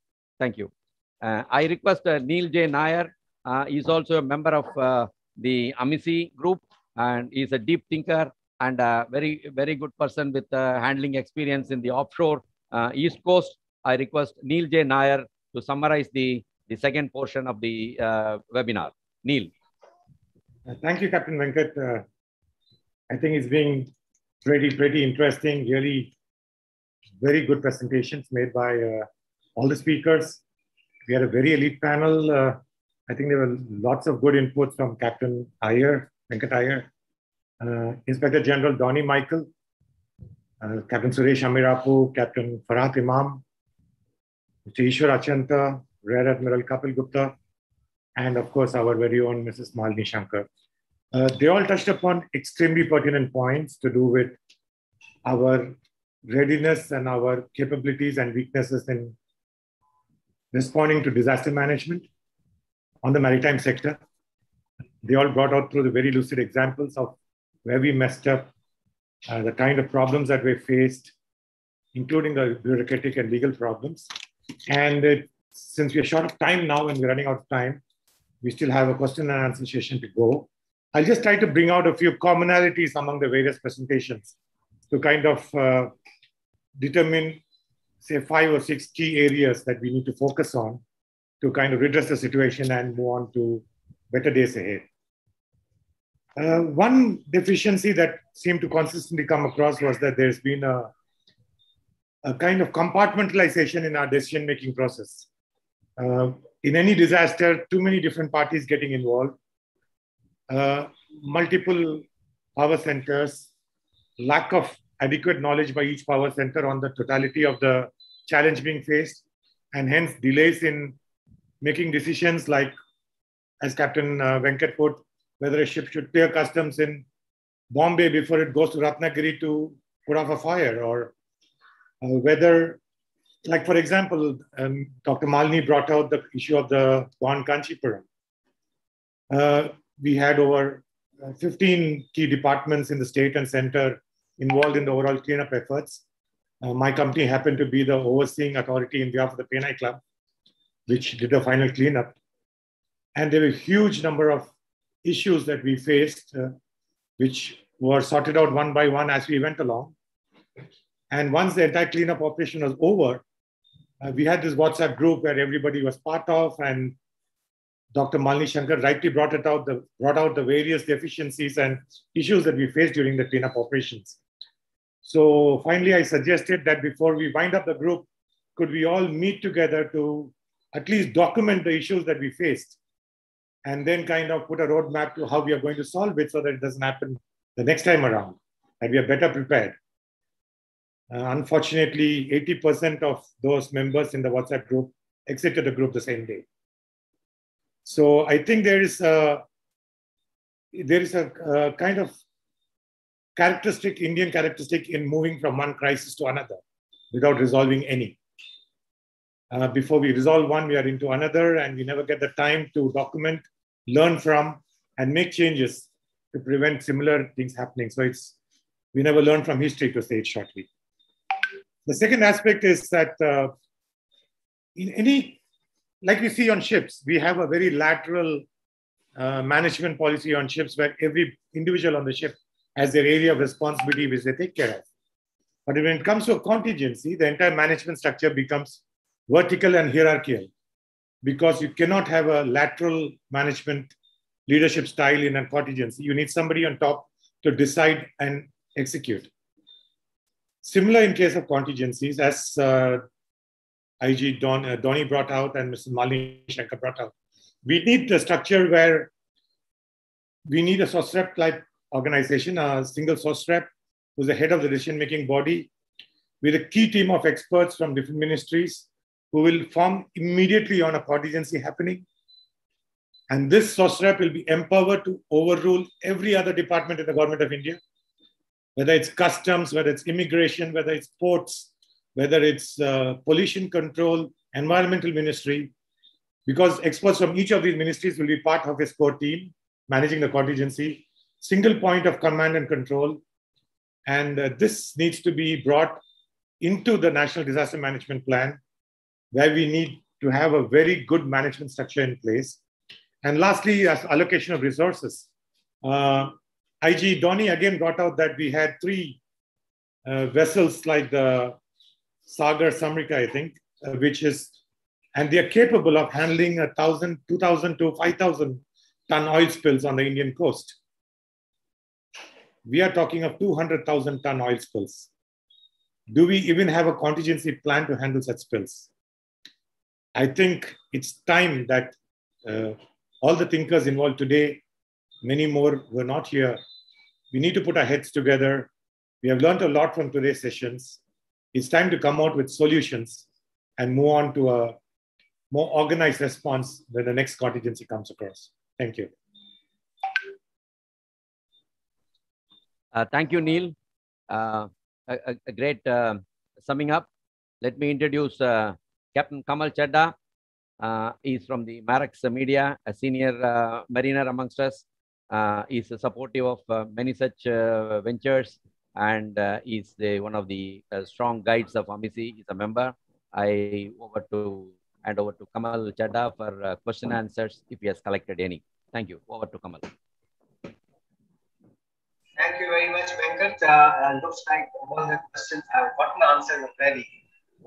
All the questions that I have been looking at, I noticed that you have spoken on this subject in depth. So, and we're having a time overrun over here. So, if any questions do come up, we take them up and pass them by email on to the relevant responders, and we'll take it accordingly. So, I think I will turn the mic back to you. Thank you. Thank you. Thank you, Kamal. Now over to Captain Ramakrishnan. He's our founder treasurer. He's running his business Benline Agencies. He has a lot of experience in dealing with the emergency preparedness. He has handled a lot of vessels which came for salvage all by himself. I request him to propose the vote of thanks for all those who have attended this webinar. Over to Ram.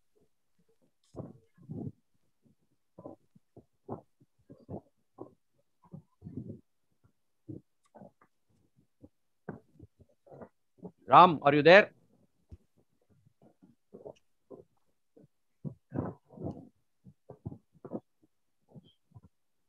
Okay, thank you. Ram is missing. Suri, please propose vote of thanks and close the meeting, and you can sum up. Venkat, actually we changed that. Rajgopal there? Rajgopal is not there. Is it okay? No problem. He just proposed, yeah. No problem. Actually, it's been a little longer than we thought, but the time was worth it. I would say that because, you know, about the 99 we had when we started, it has not gone down before below 86 now, which means people are committed to the cause. That is more important. And I must thank for a lot of comments posted. Of course, very few questions because the speakers, I suppose, were very good and they cleared all the doubts in their speech. Of course, we have a little bit of, I won't say disagreement or misagreement, areas to be sorted out, how the hierarchy can work better with resources and management. Like Neil was saying, probably a vertical management is called for. It cannot be lateral or horizontal. When in disaster, there is no time. So once again, thank you to all of you for staying back so long, and all the speakers, participants, specialists, invitees, and from Navy, Coast Guard, Mrs. Malini Shankar. In fact, I hope we haven't delayed you for too long because we didn't expect to go so long. It's almost a 1 hour plus. So we will have the next webinar in the first week of July 3rd, I think. That will be on mariners' welfare. Believe it or not, we will turn the world upside down. It's not the way the industry runs, because the other day we heard about Wallam's manager saying seafarers are scum of the world. They should go on strike all over the world. I think it has reached the limit. It's high time we have a respectable position in the land when we land ashore, and let's do something about it. Already Venkat and me have been working on it, and we promise that we have a lot of amendments to merchant shipping bill, which Malini Shankar has pointed out. It is outdated. We'll work on it. Thank you very much. You're all welcome to chat or send me a mail or call me anytime with any inputs on this or with ideas for the future. Here is Captain Pullet signing off. Thank you. Before we close the session, I wish to place on record our sincere thanks to Kirtan Vakil and Sanjeev Vakil for enabling this platform as usual. And they're also, all of them are awake and all of them are standing behind as a back end engineers to help us out in case of any glitch. And the whole presentation for the media, and Captain Kamal Chadda for taking it across to everybody, and our senior most person Captain Vivekanand to be present and helping us out in the whole thought process. We thank HIMT for the sponsorship. We thank one and all. Thank you, gentlemen. Okay, recording is available. Thank you. Bye.